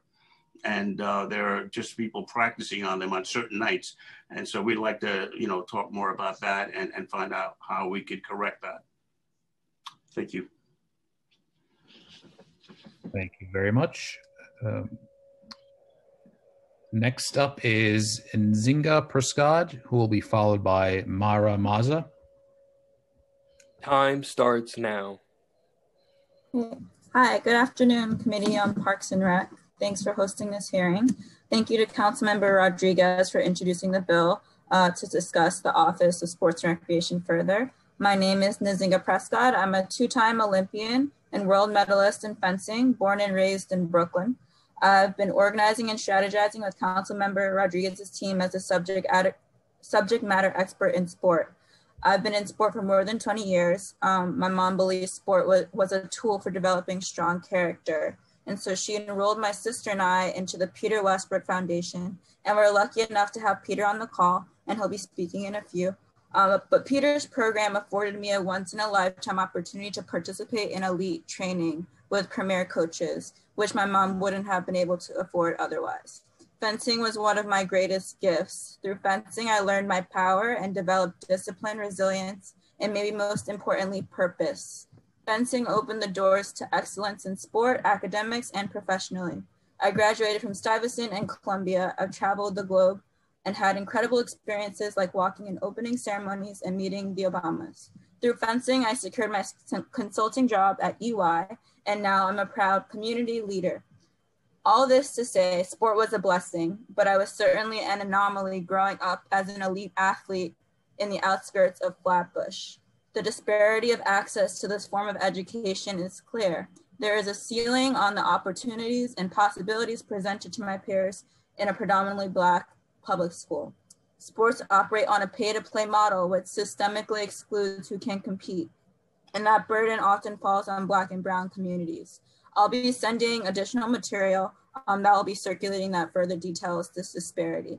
And so it's always been my mission, inspired by Peter's role in my life, to scale my experience because there are so many capable children in the city who are never given the chance to fill this potential. So a city agency dedicated to youth sports from recreational to high performance is not a novel concept. As Chairman Koo mentioned earlier, many countries operate sports of all levels, and it's a universal offering. The amended bill you'll receive broadly outlines how this can be a reality. It proposes coordination between existing stakeholders and resources to maximize impact, from working with city planning to grant elite programs, serving under-resourced communities access to city facilities, to realizing these sport development pipelines through rethinking physical education in public schools to expose youth to organized sport. Like Chairman Koo mentioned, children should have the opportunity to explore a range of sports to discover their talents. This is possible through coordination with the DOE, the DYCD, and the Parks Department. Ballet Tech, a middle school offering intensive ballet, is a great model for what is possible in the form of a sports academy. Time has expired. Sorry, can I have 2 more seconds? Can I continue? Finish your statement, please. Thanks. Very great. The office can work with the U.S. Olympic and Paralympic Committee and build strategic partnerships with nonprofits, corporations, and universities with the goal of providing options for any child to pursue sport at the highest level. Thanks for listening, and hope to have subsequent conversations to discuss how we can innovatively develop this office. Thank you very much. And Councilmember Rodriguez would like to speak. Wow. I can see a Peter face and see his happiness, because I have lived that experience as a former teacher, that when you see your student moving forward and you know the struggle that we go through, I don't think that anyone that doesn't live that experience can even know what we go through. And when we see a Black and Latino kid, you know, we are not demanding space as a token. You know, we're demanding a fair share. And as we're talking right now, like I can give you like so many samples. Like Northern Manhattan, we don't have an indoor pool in the whole Northern Manhattan area. And that's not the experience that we live every day. So listening to Nzinga is about, I'm not going to say the word, but it's about, we got to do it. You know, we moving forward. Look at area in this community that is mainly composed by upper class. And you see the kid exposed and equipped with all those tools. And look at the underserved community. And then we expect that those kids at the age of 18, they will be at the same level. So Nzinga, like, what difference does it make in your own experience to get additional resources? For you to get, you know, good people through foundation, private sector, that being able to give you the opportunity to get additional training. And how do you see that this office will be able to go to the private sector, to go to the public sector and say, can we add those additional services? So what was your experience with the additional resources that you got in order for you to develop yourself at the sport field, and what impact it had in your life to be who you are today as a role model to many people, especially the generation such as my daughter, 14 and 18 and 8 years old, that I know that they will be looking at you and you will have a lot to offer in sport. Thanks for the question. Well, to be honest, I wouldn't have had any resources in fencing because I wouldn't have known about it. Peter Westbrook's program has done a phenomenal job of changing the landscape of who has access to a sport like fencing, a historically white, predominantly white sport. And so he's produced so many Olympic athletes. I'm one of many that he's produced. And the exposure and the visibility, at a young age, like Chairman Coops mentioned, is so important, because how can you know that's a possibility for yourself if it's not accessible to you in your immediate vicinity. So definitely having a program like Peter's, but also being able to scale a program like Peter's to so more kids can have access to it is what I see a goal of the office to be, and be able to sustainably provide that kind of service is what I see the opportunity is. And I think a lot of corporations and nonprofits can work together for this common goal. Sport is so universal. There are so many people who would like to empower sport, and so it's really about tapping into those resources and aggregating them and maximizing the impact. Thank you. Thanks a lot. Next up is Mara Maza. Time starts now. Hello, everyone. Thank you, Chairman Koo and Councilmember Rodriguez and Zinga and the many council members attending here today. My name is Mara Maza, and I'm the Communications Director at Kings County Tennis League. There's an urgent need to address the inequitable access to play and sports opportunities for underserved populations in New York City, especially in our Black and Brown communities. And the COVID-19 pandemic exposed and exacerbated the youth sports system even more. Children need and have a right to play. Social and emotional learning through sport is as important to childhood development as learning in the classroom. Access to play in youth sports is a racial justice issue. There are higher rates of disease and lower sports participant rates in the Black and Brown communities. And these discrepancies can stunt the future economic empowerment of our underserved communities. Any bill about a new sports and recreation office would be incomplete without an explicit focus on accessible sports programming to reach these communities. KCTL, Kings County Tennis League, is one of the many sports-based youth development organizations in New York City. More than 95% of our student players are children of color, 35% live in public housing. KCTL removes all the barriers to tennis by creating or renovating underused play spaces in and around NYCC developments in central Brooklyn. And we bring our staff, our volunteers, equipment, and programs to where our students reside. Now, tennis is often perceived as a country club sport. We had to address this stereotype with our students' families because in the beginning, they felt tennis was not their sport. 10 years later, I can assure you there is a thriving junior tennis community at each of our NYCC program sites, and each student is a very proud member of it. In New York City, lack of available play spaces hinders equal access and opportunity to youth sports. Given that people living within a mile of a park are 4 times more likely to use it than those who live farther away, our model is a resourceful solution. For the health and welfare of our children, more community-based play opportunities need to become available that are of low cost and close to children's homes.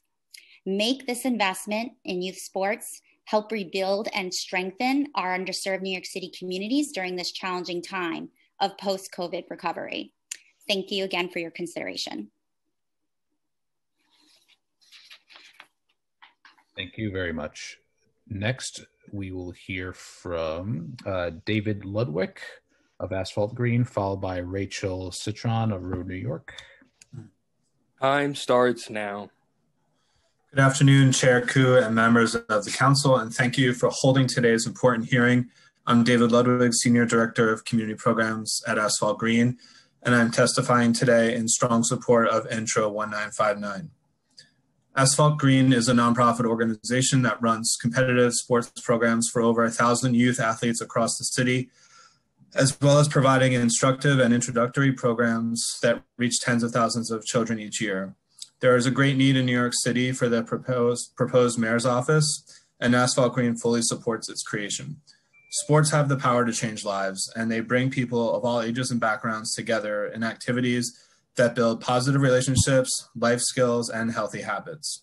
At a time when so many people are in need of positive social interactions, the creation of this office has the potential to make a significant impact on the lives of countless New Yorkers, especially our young people. Asphalt Green is committed to increasing the profile and presence of sports and recreation throughout New York City, especially in some of its most underserved areas. As a stakeholder in this office's endeavors, we pledge to join forces and collaborate to make New York City a healthier place for children through increasing access to the highest quality sports programming in the country. As an organization that works on both ends of the competitive spectrum, both giving children their first chance to swim or dribble a ball and coaching youth athletes to Olympic medals and collegiate scholarships, we are confident that the investment necessary to deliver on this office's charter will repay itself many times over. By increasing quality of life and health and raising our city's profile as a destination for excellence in sports, this office will ensure New York City remains the greatest city on earth for generations to come. Thank you for the opportunity to testify today. I also want to thank Councilmember Rodriguez and his staff for championing this effort and for offering Asphalt Green and other sports nonprofits the opportunity to collaborate on this legislation.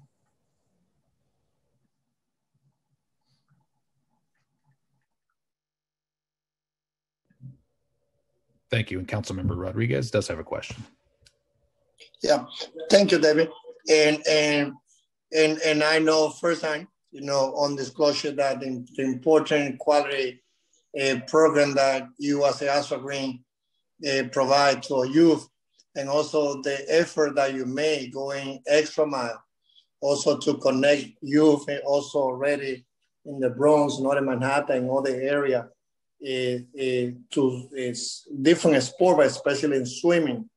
I was there at 6 in the morning in front of Asphalt Green, just waiting for my daughter to come out from practice. So I leave my experience firsthand. And I know that Coach David and the rest, you guys, you are here in the city. Can you share a little bit about how this office can be helpful, especially since you guys and you were here? We were here from other swimming institutions too, but if you can share about the work that you have done, also producing some swimmers to compete at the Olympic, and how a office that will be strategizing and putting initiatives together around a sport can even help much more institutions like yours to also expand that opportunity so that we can see more New Yorkers train at the Asphalt Green to compete at the Olympic and to participate in Olympic competition. Yeah, sure. Thank you, Councilman.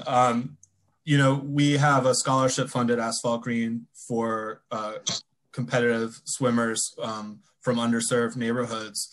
And what we see year in and year out is that there's, we're not seeing enough kids come up from to that competitive level. And so we need more pre-competitive programs out in communities. And before COVID, we were teaching about 4,000 kids a year to swim in a bunch of different locations, but that's not enough. It's not enough to build the interest in competitive swim and to foster the kind of support needed to get up to the competitive level.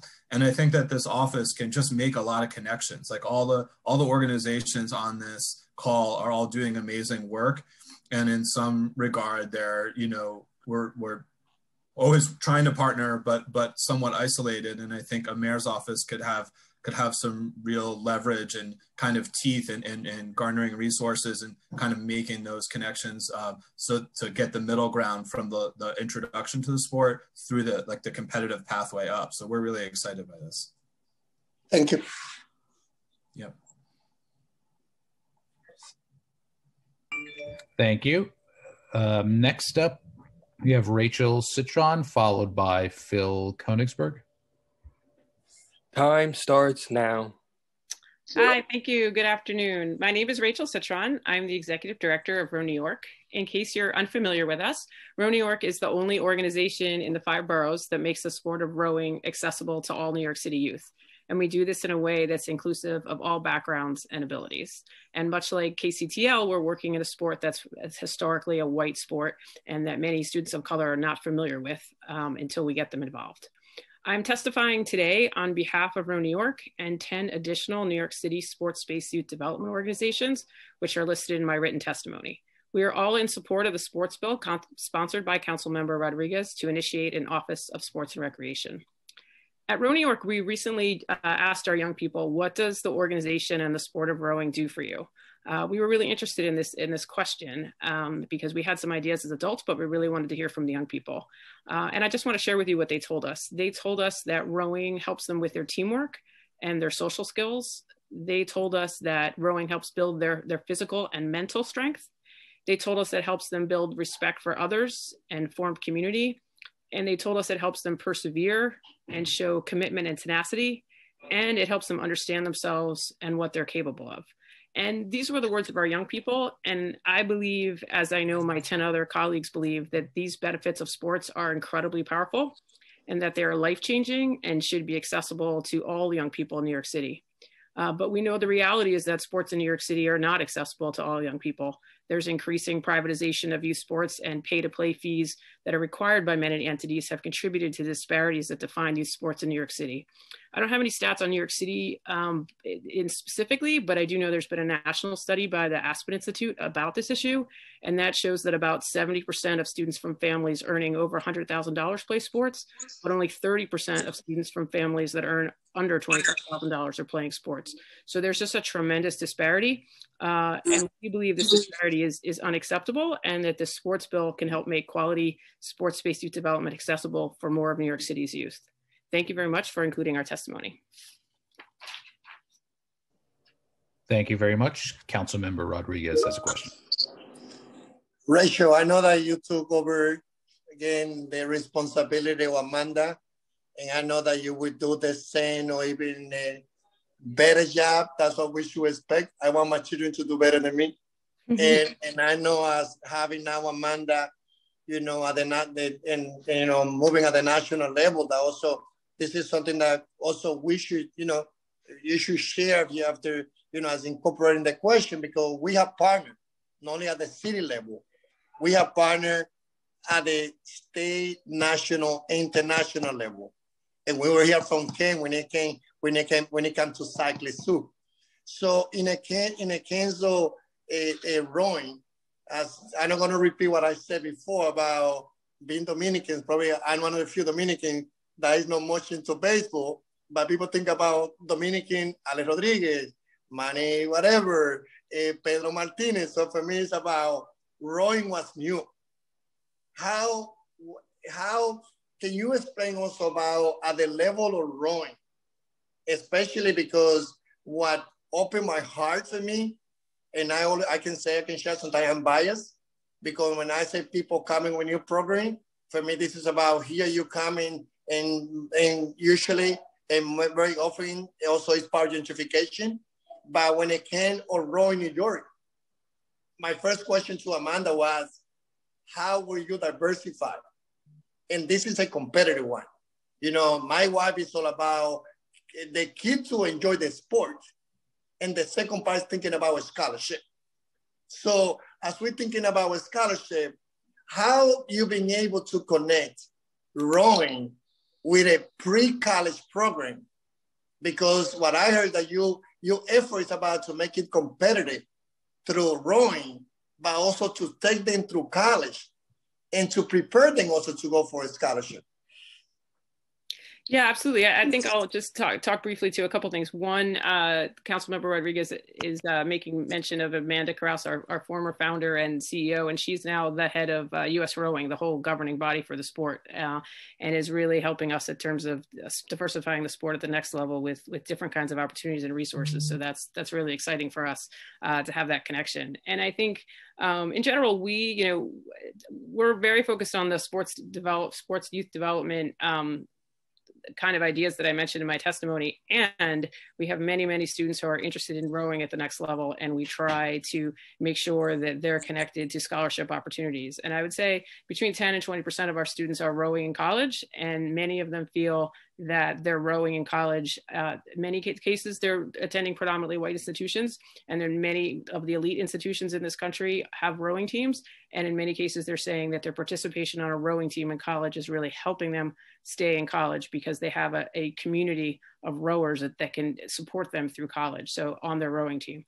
So a good portion of our students are interested in that. And I would say for all of our students, we use the sport of rowing to help support them through high school and through college, whether they're going to row at a competitive level or not. So we want to make sure that we're providing the opportunities for students who want to row competitively. But if there's some students don't want to keep rowing, it's a very grueling sport. It's very physically grueling. Not every student wants to continue rowing in college. And for those students who don't, we want to make sure that all the skills that they have learned in our program are transferable to the academic skills and the social skills that they'll need in college as well. Thank you. Thank you very much. Next up is Phil Konigsberg, who will be followed by Ken Podziba. Time starts now. Hello, everyone. Thank you for holding this meeting, this hearing. My name is Phil Konigsberg. I'm the chair of Queens Community Board 7, the health chair, excuse me, not the chair, health chair of Community Board 7, but I'm speaking here for myself only. And I just first want to say that I'm in favor of both pieces of legislation.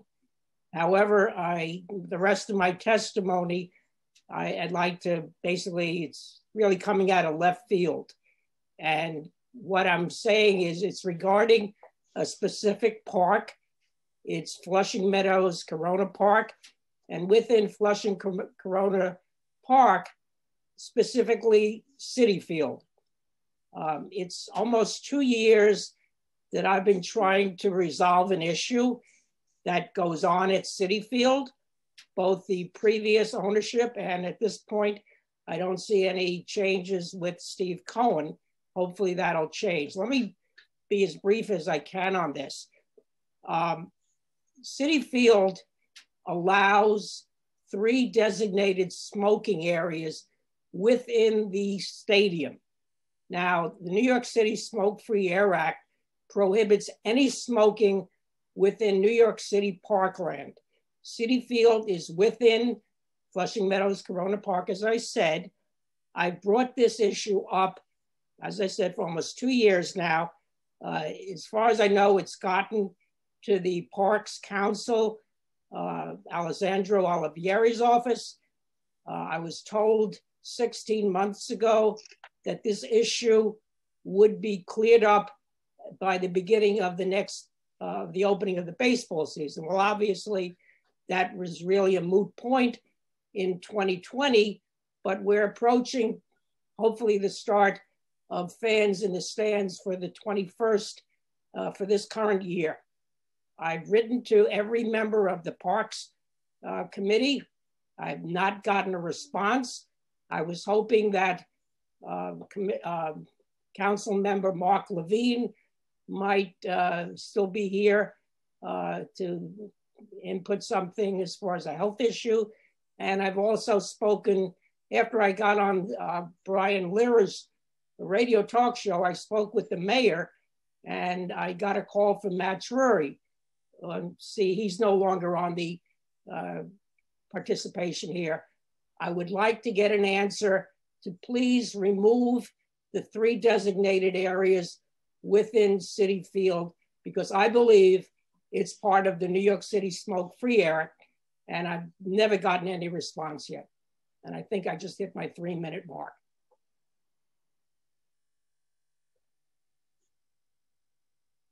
Thank you.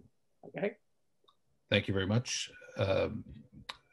Next up is Ken Podziba, followed by Daniel Pohl. Time starts now. Good afternoon, Chairman Koo, distinguished members of the City Council, and everyone I see on Zoom. I see a lot of familiar faces. My name is Ken Podziba, and I'm the President and CEO of Bike New York. I'm here to enthusiastically support the establishment of an Office of Sports Development and Youth Performance. Prior to arriving at Bike New York, I served as the commissioner of the New York City Sports Commission for 12 years. And I believe that it would be tremendously beneficial to New Yorkers to bring back a form of this office as proposed in Intro 1951-2020. The Sports Commission, under my leadership, served as an important engine for the city's economic growth through sports. We competed with other cities throughout the country and around the world for the right to bring major sporting events to New York. We also marketed the city to event organizers as an ideal place for them to host their athletic events. And we assisted them throughout the entire process, including guiding them through the city's bureaucracy, something that they simply wouldn't be able to do without us. The agency served as the city's liaison to this multi-billion-dollar industry, including our teams and major annual events, that was estimated to account for 2.5% of the city's total annual economy. Beyond the economics, the Sports Commission had a big heart and focused most of its time and resources on transforming the lives of the city's most underserved communities. After having numerous conversations with City Council member Adonis Rodriguez, sponsor of the bill, and knowing how he's dedicated so much of his life toward improving the lives of our city's most economically disadvantaged people, I'm convinced that this office will be fully dedicated towards helping New Yorkers, especially our young people, and those from the most vulnerable populations lead healthier and more productive lives. There are countless nonprofits that provide needed recreation and sports programs to New Yorkers, but unfortunately, not everyone knows about them or how to access their services. Wouldn't it be great to have a mayoral office that can create awareness of these programs? For example, the Sports Commission offers a variety of bike education and safety skill programs, including summer camp and after-school programs, all free of charge to underserved children. I'm on the board of the Achilles Track Club, a nonprofit organization that transforms the lives of people with disabilities through athletic programs and social connection. Having an influential office of the mayor encouraging New Yorkers to participate and benefit from the vast array of programs that already exist in our great city would be priceless. And there are so many small grassroots organizations and recreational organizations that can and should be doing more to help the residents in their neighborhoods. They just need a little help and some technical assistance. And this office can be a source of support to them and a real force for positive changes. More than half the city's population is overweight or obese, and nearly half of all elementary school students and Head Start students do not have a healthy weight. I'm confident that this newly office would— Time has expired. Is that time? Please finish. You may wrap up, please. Okay. I believe that a newly created office of sports and recreation would help level the playing field in our city and put so many New Yorkers on a better path to good health and success. Thank you for your consideration. And I'll take anyone's questions if you have it. Thank you. Councilmember Rodriguez does have questions. First of all, I know that this is something that, since I heard the word from the chairman at the beginning, and also we both agree, Chairman Koo, that in China and many other countries, they have, a robust plan on how to put the pipeline to take it, to create, the opportunity. And this is about competitive. As I said, a lot of things happen in the recreation and we support it. And I think even the other piece of this legislation and the other part of this conversation about permits is something that is important in our city. But do you think that there's and of course, as I said before, cyclists is a sport. And I think that when we look at France and other places, a country in the world, like this, there's like a 365 days of investing in cycling competition. So and of course, Bike New York, and I'm a big champion because I feel that the work that you guys is doing with the 5-borough tour, that hopefully will happen now also in August. Everyone should know, this is the largest tour that we have in the nation. And Chairman Koo, by adding 2 or 3 more hours and can talk, for them to add an additional number of cyclists, they can turn this bike tour as the largest one in New York City. Can you think about 2 things, 2 questions to you. One is, how do you think that we still can support more the competition of a bike tour or cycling competition in New York City? Where do you see that we are still short and we can do more? And how can this office be up to that, accomplish that goal? And Second, because I believe that we have a good topography. We have a good, from Jersey to New York and other places. I think that we have the opportunity to continue expanding a competitive competition in the city when it comes to cyclists. And the second piece is about, do you think that there's an appetite in the foundations and the private sector from all the sport institutions, as I say, Madison Square Garden, Barclays, Yankee Stadium, the Met, and others, to also, if we are able to put this office together, to also increase the contribution. Because, guys, when we have this conversation, it's very easy to make the number. Any institution can say, we support that because we give this number of tickets every year. It's not about tickets. It's about putting resources to promote and provide support to our youth. So can you elaborate a little bit on those two things? Yeah, absolutely. The first part of your question, I wish we had an office of sports right now, being at Bike New York. We have a lot of issues with the city, and you've been very helpful, Councilmember Rodriguez, and so other council members. But it's really been very challenging dealing with the city's bureaucracy. And how great would it be if we had an office that helped us navigate through that bureaucracy? Sometimes you don't know who to talk to, and then you passed on to someone else and then someone else. So I think not just Bike New York, but so many organizations out there could benefit from an office of sports and recreation. It's kind of weird that we don't have one. Every major city around the world has a sports office. So I just don't understand why New York doesn't have one. So I'm glad it's coming back. To answer your second question, absolutely. I think the teams, the leagues, the event organizers, everyone would support this office in so many ways. My testimony was shortened, but I wanted to tell everybody that one of the most impactful programs we had at the Sports Commission was also the easiest to run. It was called Mayor's Take Me Out to the Ballgame program. And all the teams, leagues, event organizers gave us free tickets. They donated their tickets when they didn't sell out. And we in turn gave it to organizations that serve the poorest and most underserved kids in the city.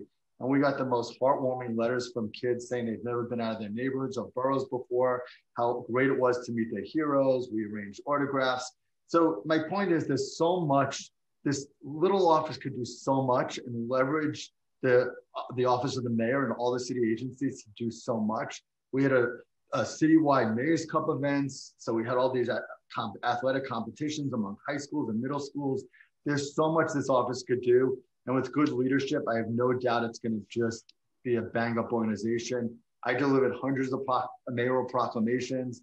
A good leader will be a cheerleader for New York City, going around to communities and letting them know the mayor's office and the city cares about you. We care about your event. There's a million reasons to have this office. So I thank you for doing your best to restore it. And I hope the powers that be give it the consideration it deserves and votes yes, because we need it. And all the people here could do so much more, I think, with a good office to support what they need, and could really serve as a way of making awareness. There's so many great programs, but people don't necessarily know about them. An office of the mayor could really help, go to schools, talk to teachers, talk to the powers that be, and get people moving through our programs. Thank you, Ken. I would like to acknowledge, as I said, that you have been very important since you also represent the continuation of the mayor's office of sport that we have, the Bloomberg, and Singh and the rest of the team.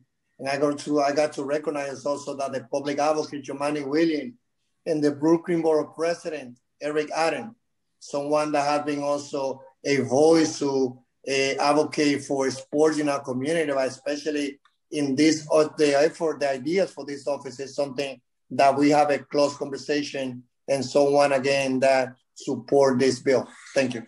And I will do everything in my power to help this office succeed, along with you and everyone on this call. So thank you.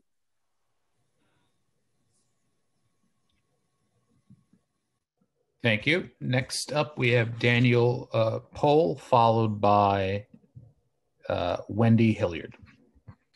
Time starts now. Thank you. My name is Daniel Pohl. I'm a volunteer coach with the Westside Little League. Returning to the issues around field permits, The Parks Department is preventing organized and safe youth sports when it fails to issue permits or revokes permits, and instead institutes that first come, first serve field access. That's because organized sports leagues like our Little League can't play without permits because we have liability insurance policies that require permitted or reserved fields. Our league's insurance don't cover play on pickup or first come, first serve fields. So not only do organizations have liability insurance, we have rule books, safety officers, umpires. Participating adults like myself, a volunteer coach, have completed CPR and AED training and background checks. Little League coaches carry those automated external defibrillators, the AED devices, to every game. All those safety protections go away when the Parks Department fails to issue permits or revokes permits, and these organizations with the safety protocols and insurance can't play. Second, the Parks Department field and permit closures are harming kids' mental and physical health and removing options for safe outdoor play. Does the Parks Department realize how badly these program cancellations and permit cancellations are affecting kids' physical and mental health? I'm shocked at the poor physical and mental condition that many of our kids are in. A lot of the kids that I've known over the years have gained weight and seem mentally off coming out of COVID. These kids really need the sports leagues to stay physically and mentally healthy. Regarding the COVID spread, the safest place for kids to play is outside. The Parks Department is effectively pushing kids indoors where COVID spreads easier when they reduce the options to play outdoors in the organized sports leagues. The Parks Department and City Hall must provide transparency about why these services are closed and exactly what triggers them to reopen. City Hall and the Parks Department needs to be transparent about when things will reopen. We New Yorkers understand the need for social distancing, but we'd be so much more hopeful about the future if we heard specifics about when things can open. The vague closed until further notice messages coming from the Parks Department, or we're waiting to hear from the Department of Health, it just makes things so much more depressing. And that's even what I'm hearing today when we were discussing the contact sports earlier. We deserve specific reasoning about why a service is closed and specific criteria about...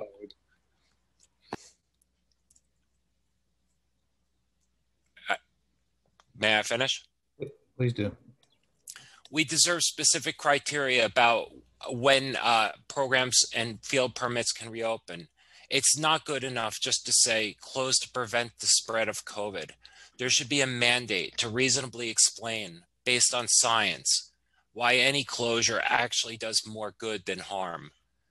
And last, the Parks Department is missing the opportunity to be a hero in this pandemic.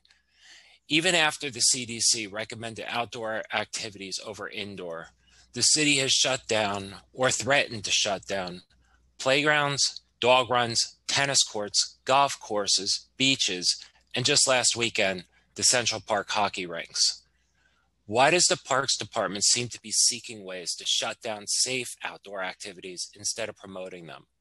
Going forwards, please look for ways to support organized sports leagues, like our Little League, instead of making arbitrary and seemingly punitive rules that do little to prevent the spread of COVID.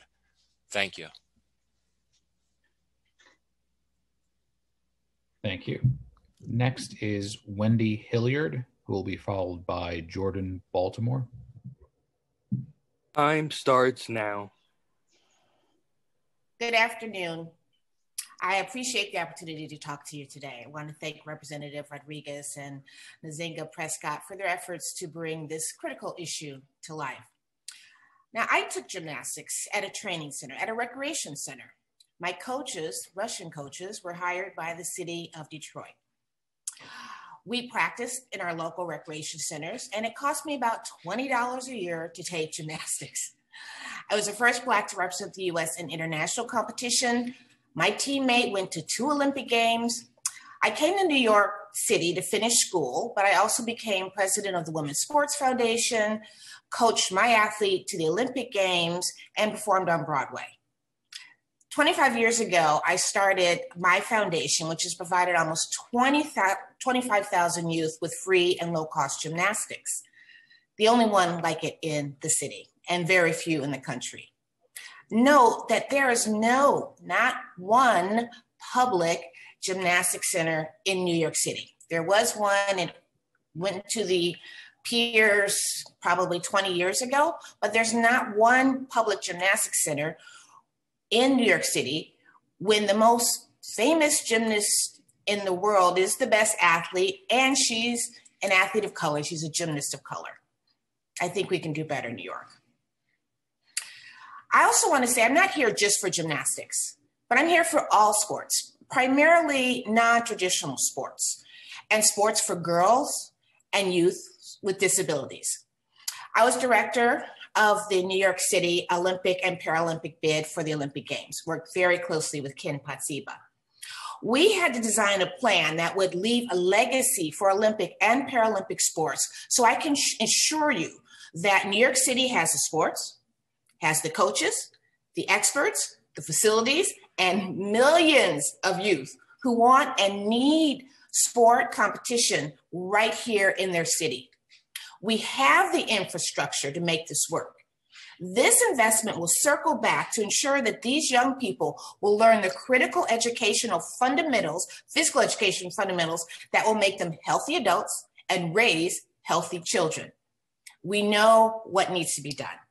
Bringing all of this together is what we can do. You see, our young people have been online and inside for the past year. Let's do this and make it work. You know, we talked about the Peter Westbrook Foundation and having someone else come through your ranks. And I have my coach, Alexis Page from Harlem, started with us at 7 years old, made the national team, competed around the world for 4 years, and is now coaching again. So this will all work, and we really have to do it, and we can do it. Thank you very much. Thank you very much. And Councilmember Rodriguez has a question. It's more reinforcing, Wendy, about the importance of the work. Of course, I'm going to be checking on you because my little one is doing gymnastics. So it's not the council member, it's the father. So, and all I say is about when anyone say, no, everyone is a college material, I say my daughters are. And if that's the expectation that I have for my daughter, then that's the expectation that I have for every single kid. So if I believe that my daughter can be great on whatever they choose, then I believe that every single children also should have those talents. So in which particular area do you think that we need to focus the most when it comes to connecting kids who live in disadvantaged community? And guys, that's not happening in Africa, Latin America, or Asia. That's happening here in our background, okay?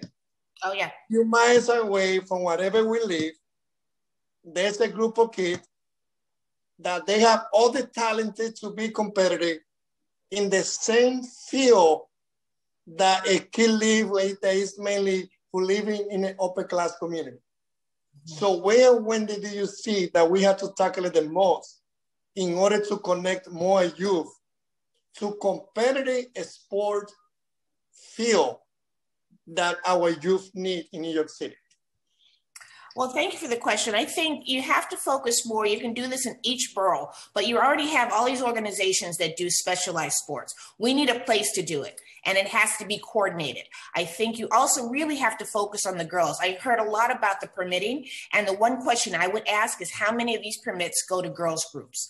I mean, you really have to make sure that when you do things for girls and youth for disability, you have to make access. You have to go extra. It's not about how many people want to do it. You have to make sure that the situation is good for girls, that they can come, and they need indoor space. Not everybody's going to be out of the basketball court. So I think the first thing we should focus on is find who's doing sports and connect them with a space where they can do it, and we can all work together. The one thing is, all of us coaches, all the people that do the sports, that grew up in it, we know how to do it. We just need to coordinate with a site that's safe for kids to go to, and that's what this office can do, and then we can make it work from that point. But we can do this, definitely. Thank you. Thank you. Next up is Jordan Baltimore, followed by Rita Finkel. Time starts now. Good afternoon. I'm Jordan Baltimore from New York Empire Baseball. I want to thank the City Council and Chairman Koo for hosting this testimony, this hearing. I want to thank the opportunity to testify as well. I want to point out on the permitting process our experience, and we've been doing this for about 11 years, and the last 3 years have definitely demonstrated improvement across a number of aspects of the process. One of them, and maybe the most important, is communication. In the last 3 years, undoubtedly, compared to the 8 years prior, the response time, the permit publication dates, the communications, and even the inspection process has improved. And I know that we're more likely to hear about the complaints in the process. I wanted to point out that there's undoubtedly been improvement along those lines. Certainly it can continue to get better. I can also tell you that during the COVID, during the COVID permitting in the fall, our organization was inspected 8 straight days on baseball fields. I'm happy to report that we passed all 8 straight days, but that's not the point. 8 straight days of being inspected says to me that there is a tremendous focus from the Parks Department, and the resources are being utilized well. And maybe, to everyone's point earlier, they do need more resources. But that might not solve it, because we'll never have enough resources. I can't imagine that there's enough funding in the entire city to have enough PEP officers to really patrol all of this. And do we really want to spend those resources patrolling what may be a somewhat broken permitting process? We'd rather spend those resources on field maintenance, wouldn't we? Because that will open up fields and more access. And that brings me to some of the challenges that we've continued to experience. Even though the permitting date and publication date has gotten better, it's still not early enough. So there's still difficulty in planning that I'm sure many of my colleagues in other sports, not just baseball, have shared. And there is still a persistence of some large organizations that continue to apply for and not use permits, and they're being grandfathered over and over and over again. And again, do we really want to spend, I understand we may have to, but do we really want to spend very, very challenged resources patrolling people who aren't doing the right thing and who otherwise say that they're here for the children when in reality they're not? So I wonder if there are meaningful conversations to be had around the cost of permits, and if that's a deterrent to smaller and nonprofit organizations like ours, then maybe there are some public-private partnerships, a community outreach person, and even reduced fees or waived fees for organizations that qualify and need those reductions. And maybe there are significant fines for non-usage. I realize my time is up, but I do want to say one more thing. Time has expired. For Councilman Member Rodriguez, I can only say this about the bill that's been proposed. It makes me extremely optimistic about the future of youth sports in this city. Before being a part of New York Empire Baseball, I was a PSAL baseball coach, and I've followed children from 4 years old all the way up through college, even to the Cincinnati Reds organization. And all I can tell you is that what you've proposed will have a tremendous effect, not just for the children who go on to play at a very high level, but even for the ones who don't go on to play at a very high level, because the focus that you will provide for every child that participates in youth sports in this city will be extraordinary for everything they do in their life. So thank you. And anything that we can do and that I can do personally and professionally to be a part of that, count me in. Thank you. Thank you. And Councilmember Rodriguez does have a question. Yeah, yes, to say thank you, Jordan. And definitely we will follow with you. And I agree 100% with what you said. Thank you. Thank you. Next is Rita Finkel, followed by Peter Westbrook. Time starts now.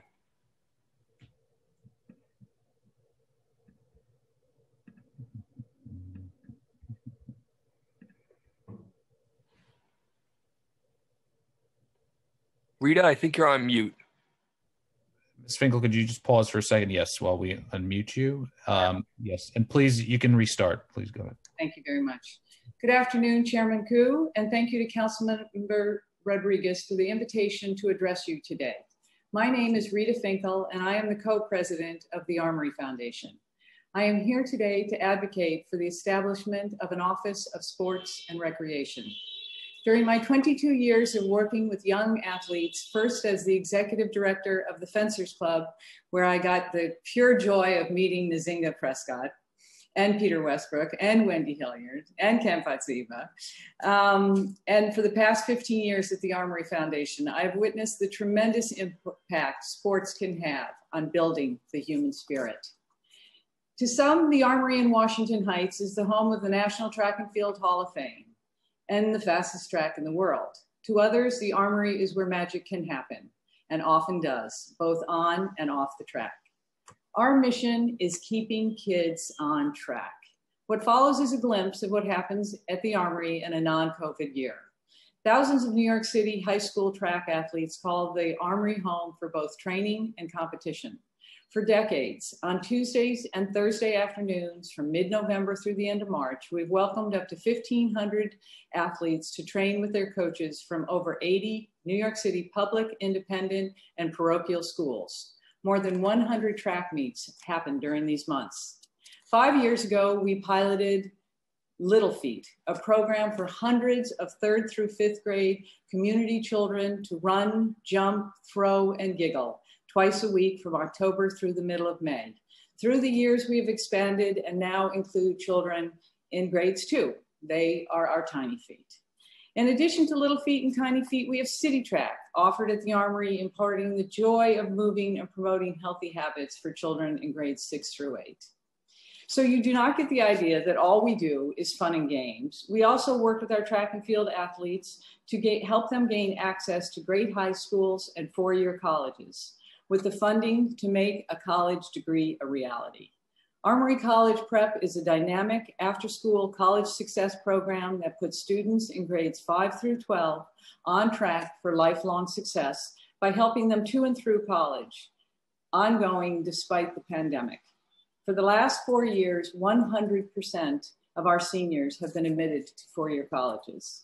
In the 80s, the Armory was a homeless shelter. Today, the Armory is a representation of a public-private partnership that has had the great privilege to be part of the development of many of the world's top track and field athletes. Despite COVID, we firmly believe in the ability of sports to continue to connect and teach young people lifelong lessons of discipline, determination, and dedication, all while having fun, building friendships, and maintaining fitness. We would like to stress to the council that our track record, I'm just wrapping up, of excellent high impact programming has allowed us to reach thousands of young New Yorkers. We offer the above only as a starting point for the type of work that could be supported and developed and brought much further by an Office of Sports and Recreation for all New Yorkers as we reimagine New York City post-COVID. Thank you very much, and thank you for your attention.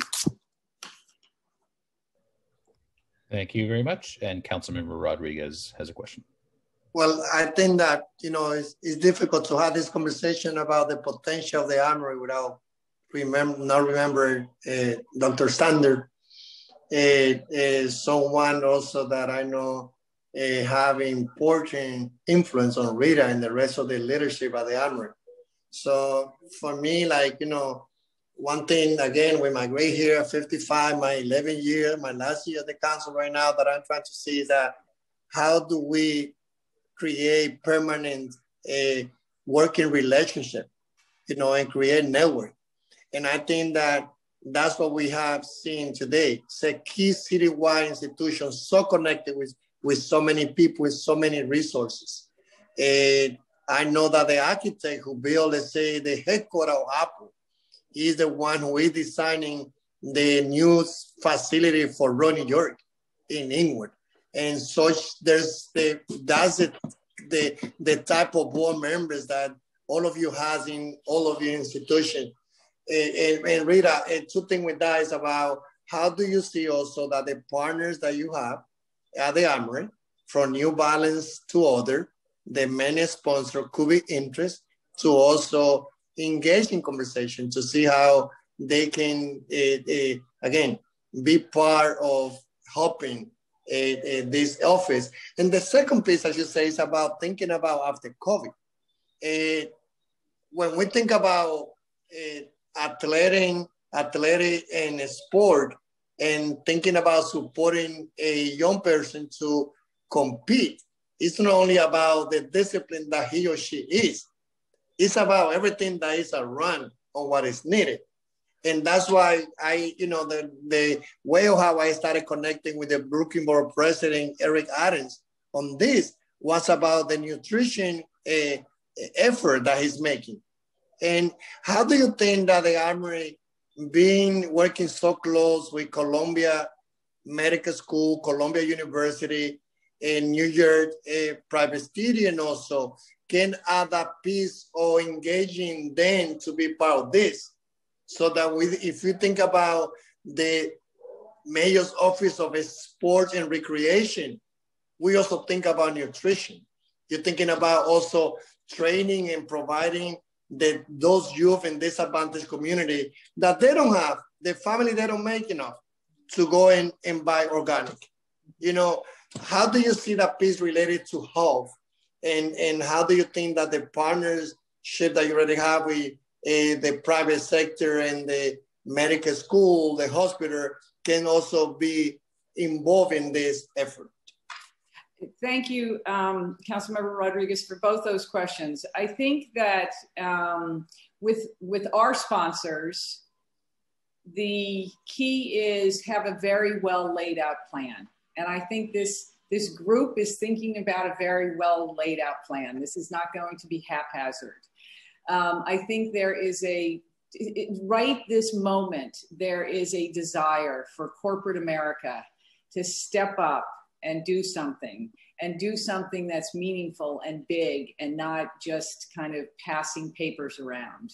And I think that your idea here is so rich. I would say I don't think you're going to have trouble connecting with sponsors. And I also think that my neighbors, where we sit in Washington Heights, Columbia University Medical Center and New York Presbyterian Hospital, they are wonderful partners. They are wonderful partners. They help us on so many levels. And I think they would be, I don't want to speak for them, but decision makers at the table are going to think this idea is terrific. It's terrific. Thank you. My pleasure. Thank you. Our next speaker is Peter Westbrook, followed by Jenny Veloz. Wonderful. Can everyone hear me? Time starts now. Okay, let me speak fast because I definitely do not want to get the hook. First of all, my name is Peter Westbrook. Not to boast, I'm a 6-time Olympian, bronze medalist in the Olympic sport of fencing, and I am the president of the Peter Westbrook Foundation. I just want to thank each and every one of you, this committee, the Parks and Recreation Committee, for the amazing job that what you are doing. Councilmember Rodriguez, I want to thank you. I like your passion, but I didn't know that this was your initiative. So as they say in our sport, you the man, brother. Let me proceed. This sport of fencing, let me just say this. I created this foundation 30 years ago. And the reason I created this sports, I grew up in the housing projects of Newark, New Jersey. And I would have fell through the cracks like 90% of the kids that I grew up with. Thousands of them fell through the cracks. So this sport saved my life. Forget Olympic Games, elevated my whole life to a new way of thinking and existing. That's why we started the foundation. That's why I give back. No matter what I do, I can't give back enough. So we create Olympians, world champion medalists, national champion. We'll have Olympians going to this Olympic Games in Tokyo, a bunch of them. But more important than Olympians, let me say, guys, what you do, and I'm so proud of each and every one of you. We have 100% high school graduation rate. 98% of our kids move on to colleges, not only state colleges, Harvard, Yale, MIT, NYU, University of Penn. We have about 150 to 180 kids in our program.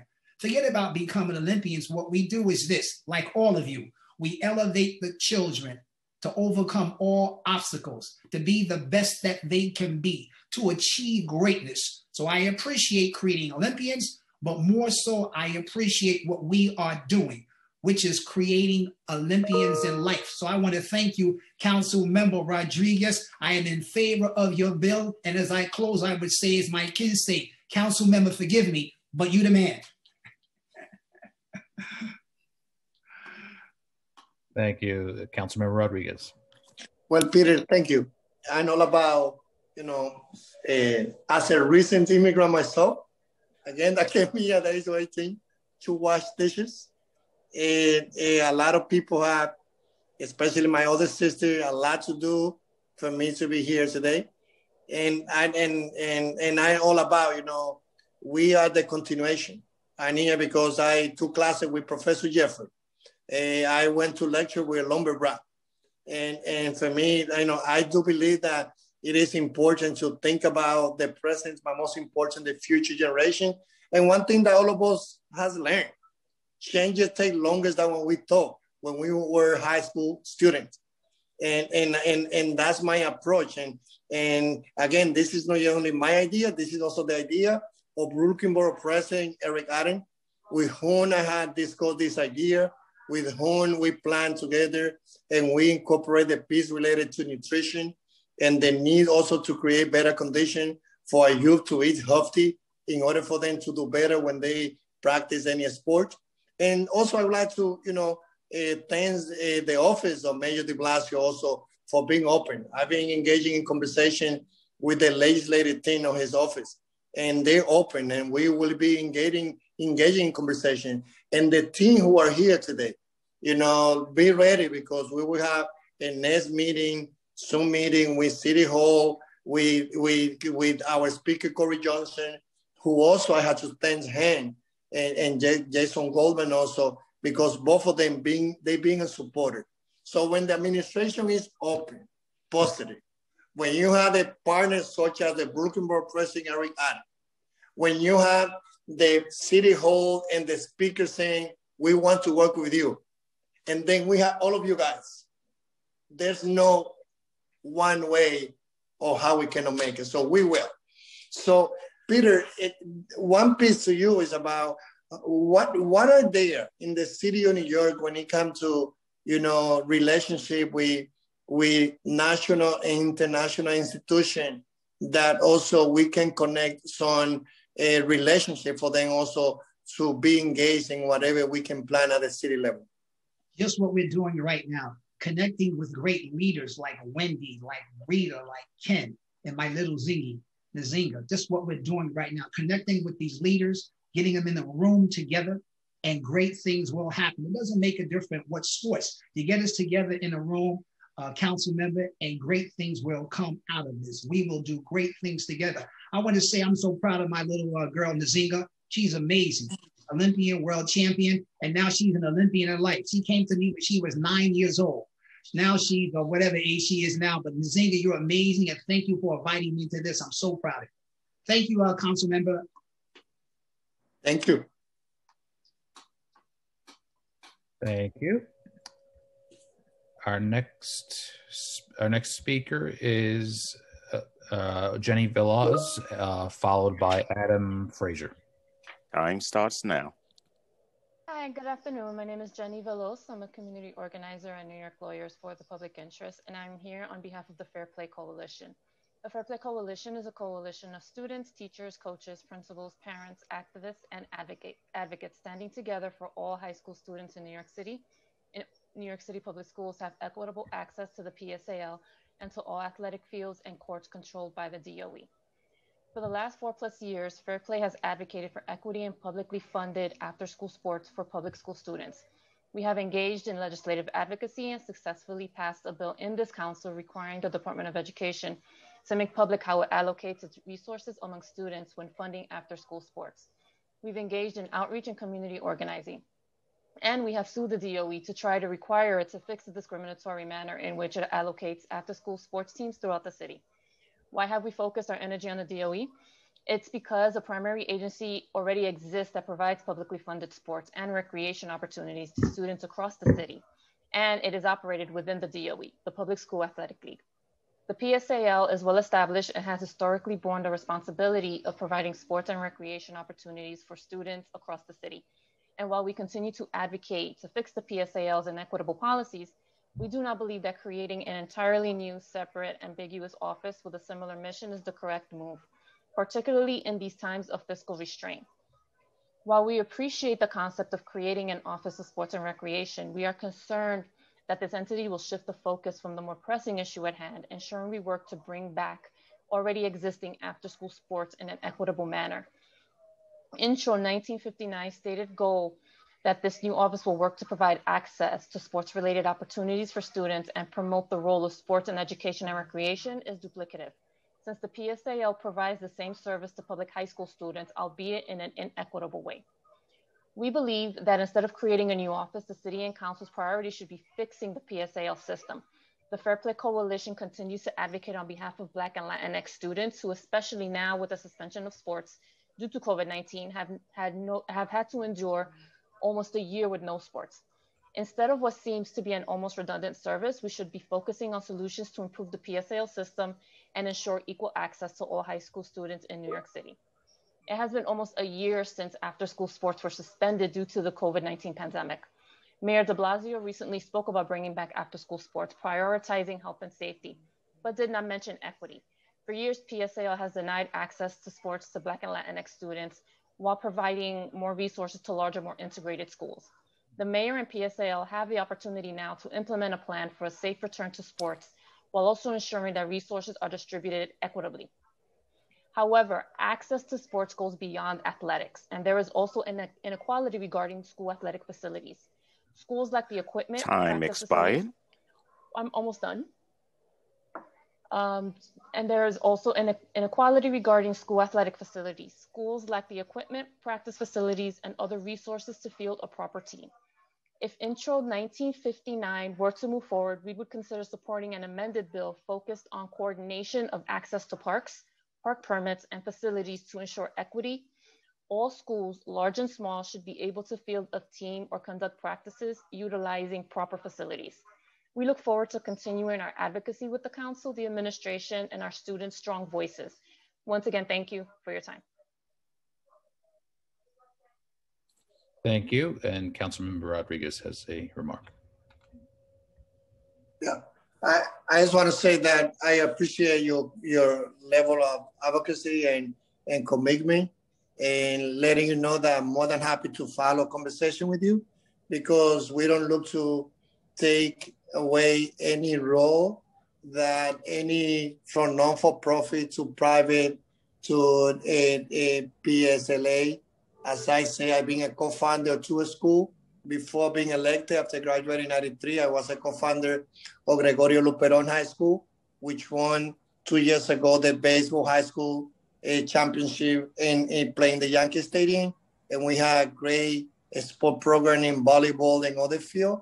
I've also been the co-founder of the Washington Heights Health Academy. So I do agree with you that especially schools that are mainly what I call the school of the working class, and need to get more attention and to get more resources. And the ideas of the office, again, is to establish level of collaboration, and as an office that can work together in trying to centralize what I feel is things that is happening through DOE, through the Department of Park and DYCD. So more than happy to continue conversation with you to see how we can, again, join forces together. Thank you. And we're happy to meet with your office to continue this discussion. Great, thank you. Thank you. Thank you.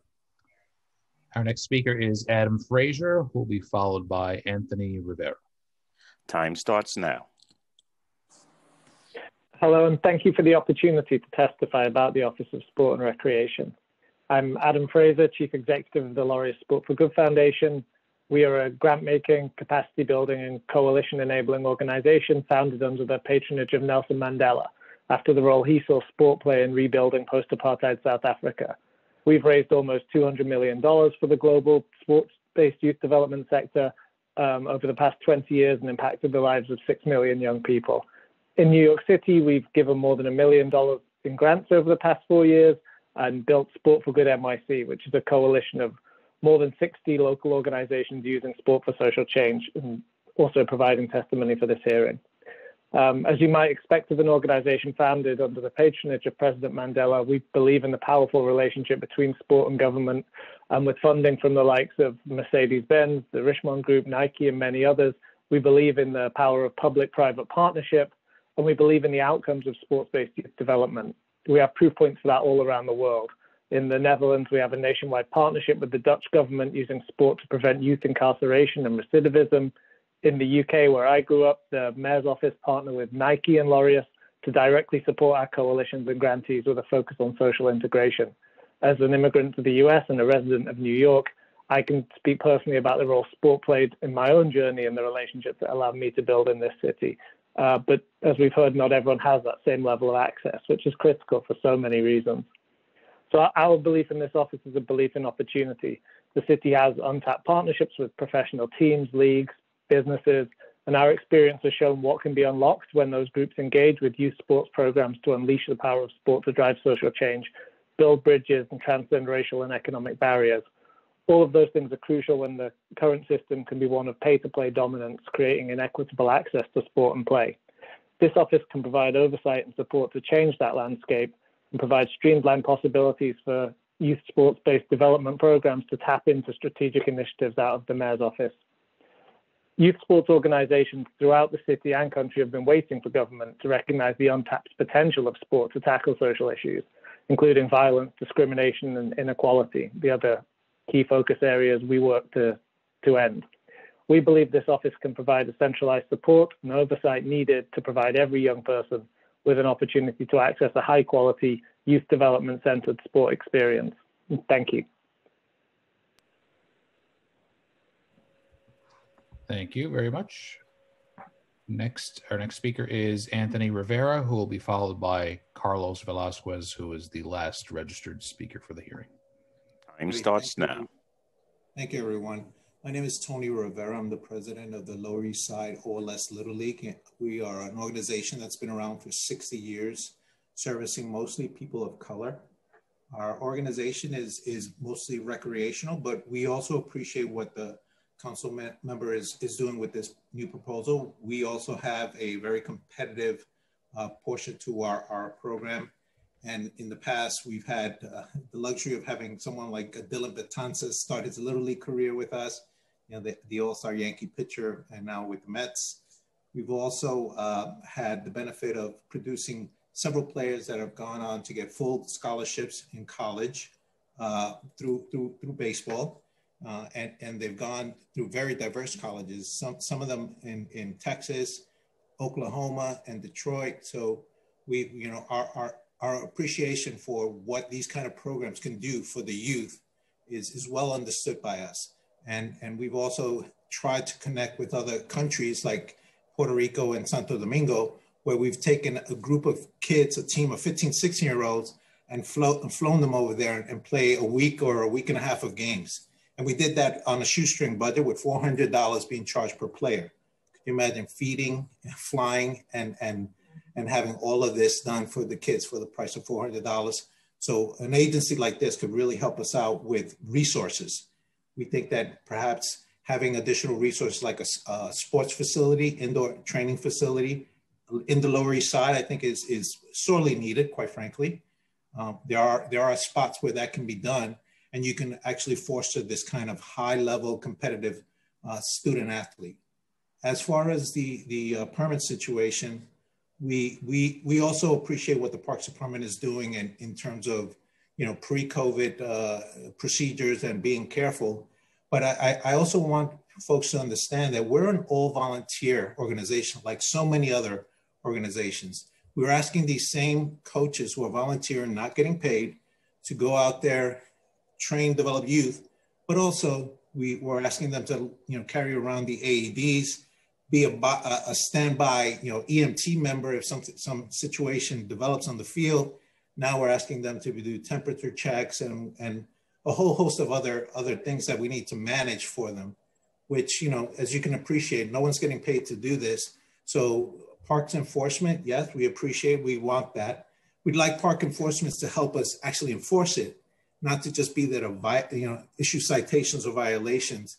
And we shouldn't be worried that our permits are going to be taken away if one person or passerby is not complying with COVID measures. So I think what I heard was there would be, not too heavy-handed, but I think there needs to be some Time expired. Yeah, I think that was it. Thank you. Thank you very much. One last thing, I'd like to, if Councilmember Rodriguez, I'd love to make a connection. I don't have your contact details, but it seems like we're clearly supportive of your initiative, and we'd love to have a dialogue and get engaged on that front. And of course, my email is yrodriguez@council.nyc.gov. So if you shoot me a text, I have my work phone here, and I will immediately reply and give you my cell phone again, yrodriguez@council.nyc.gov. And that's great also that you can join this effort. Perfect, thank you. Thank you. Thank you very much. Our last registered speaker is Carlos Velasquez. Time starts now. Thank you to the council for having this meeting and allowing me to testify. So my name is Carlos Velasquez. I'm the Chief Program Officer of the Boys Club of New York. For those of you not familiar with the Boys Club of New York, we've been around for 145 years, serving young men in East Harlem, the Lower East Side, and Flushing, Queens, and now recently in Brooklyn and in the Bronx. So in terms of the establishment of an Office of Sports and Recreation, I just want to urge everyone to really consider these points, which are really impacting the access to sports for young people. One is the equitable distribution of permits to community-based organizations in communities that serve young African-American and Latino and underserved students or young people, that they're receiving permits, that there is equitable allocation of permits. I think that we've seen more kids in the park. We have a clubhouse on East 111th Street between 1st and 2nd Avenue, right across the street from Jefferson Park. And two things happen. I either see the park full of young people who are not from East Harlem, or I see the park empty. This fall, we were able to conduct full sports leagues, even with COVID going on. We had 200 young people there every Saturday participating in soccer skills, rugby skills, and a flag football tournament. But I had to navigate the process of how could I have more kids on the field, because there was an organization who had permits that didn't use them for the whole time. So thankfully, with Deputy Commissioner for Community Partnerships of the NYPD, Chauncey Parker, he was able to give us floodlights so we could illuminate the fields in the evening so we could have more kids on the field.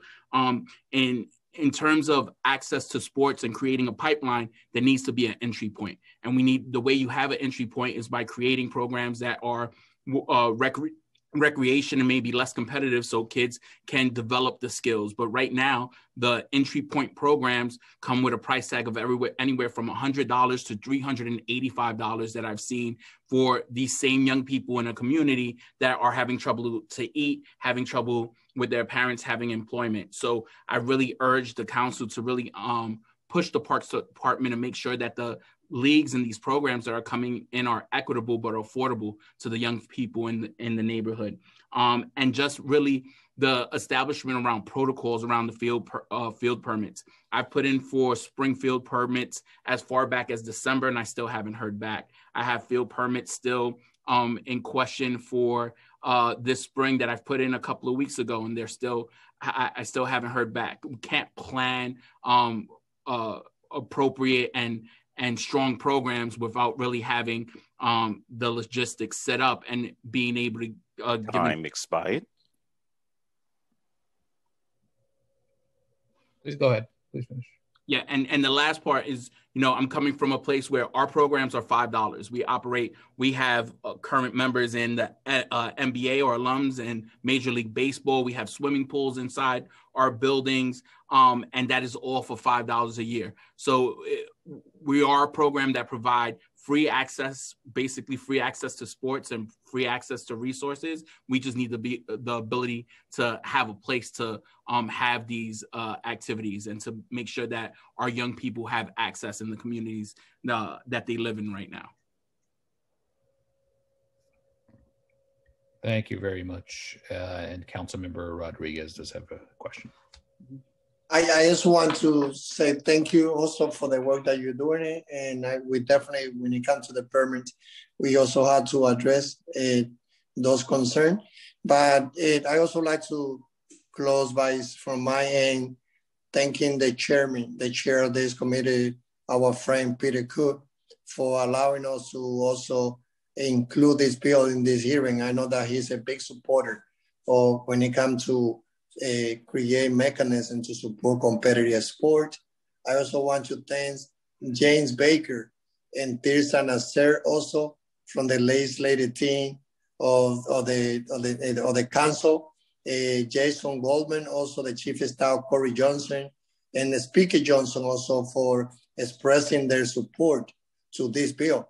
As also thanking Jomani William, a public advocate, Brooklyn Borough President Eric Adams, who also we've been partners supporting this initiative, and City Hall that already have expressed that we will be, they're open, and most important is that we will continue a conversation to see how we can build this office together. I also like to thank from my office, my chief of staff, Elizabeth Conforme, and Evelyn Collado, Tomas Garita, and Jose Reyes. They helped me to connect with everyone, all the stakeholders that testify today. So let's get it done. Let's be sure that as we have to close the gap of women and minority in technology, that also we connect those kids in working class community to the same access and resources that they need in order to excel in the sport field. Thank you. Thank you, Councilmember Rodriguez. At this point, all persons who have spoken have registered. If we have inadvertently missed anyone who has registered to testify and has not yet spoken, please use the raise hand function and you'll be called on to speak. Seeing none, I will now turn it back to Chairperson Koo to deliver closing remarks and adjourn the hearing. Thank you. So thank you to the New York City Parks Department, the Deputy Commissioner and all the staff, and for everyone who came out to testify today. As we head into the warmer months and folks look to spend more time in the parks, we know that our parks and our athletic fields will be more popular than ever. We also know that the athletic field permit system had challenges prior to COVID, and the new ones will come up during the pandemic. And issues will continue after the pandemic. We look forward to continue to work with the Parks Department and all stakeholders to make this a more equitable and transparent process for all. I also want to say thank you to Councilmember Rodriguez on his bill. We will work together to make this a success. Thank you again for everyone. And I also want to thank the staff on the Committee on Parks and Recreation, Christopher, Satori, Patrick, Chima, and Monica, and my own staff, Elaine and Scott, and other ones. Thank you. So this meeting will be adjourned.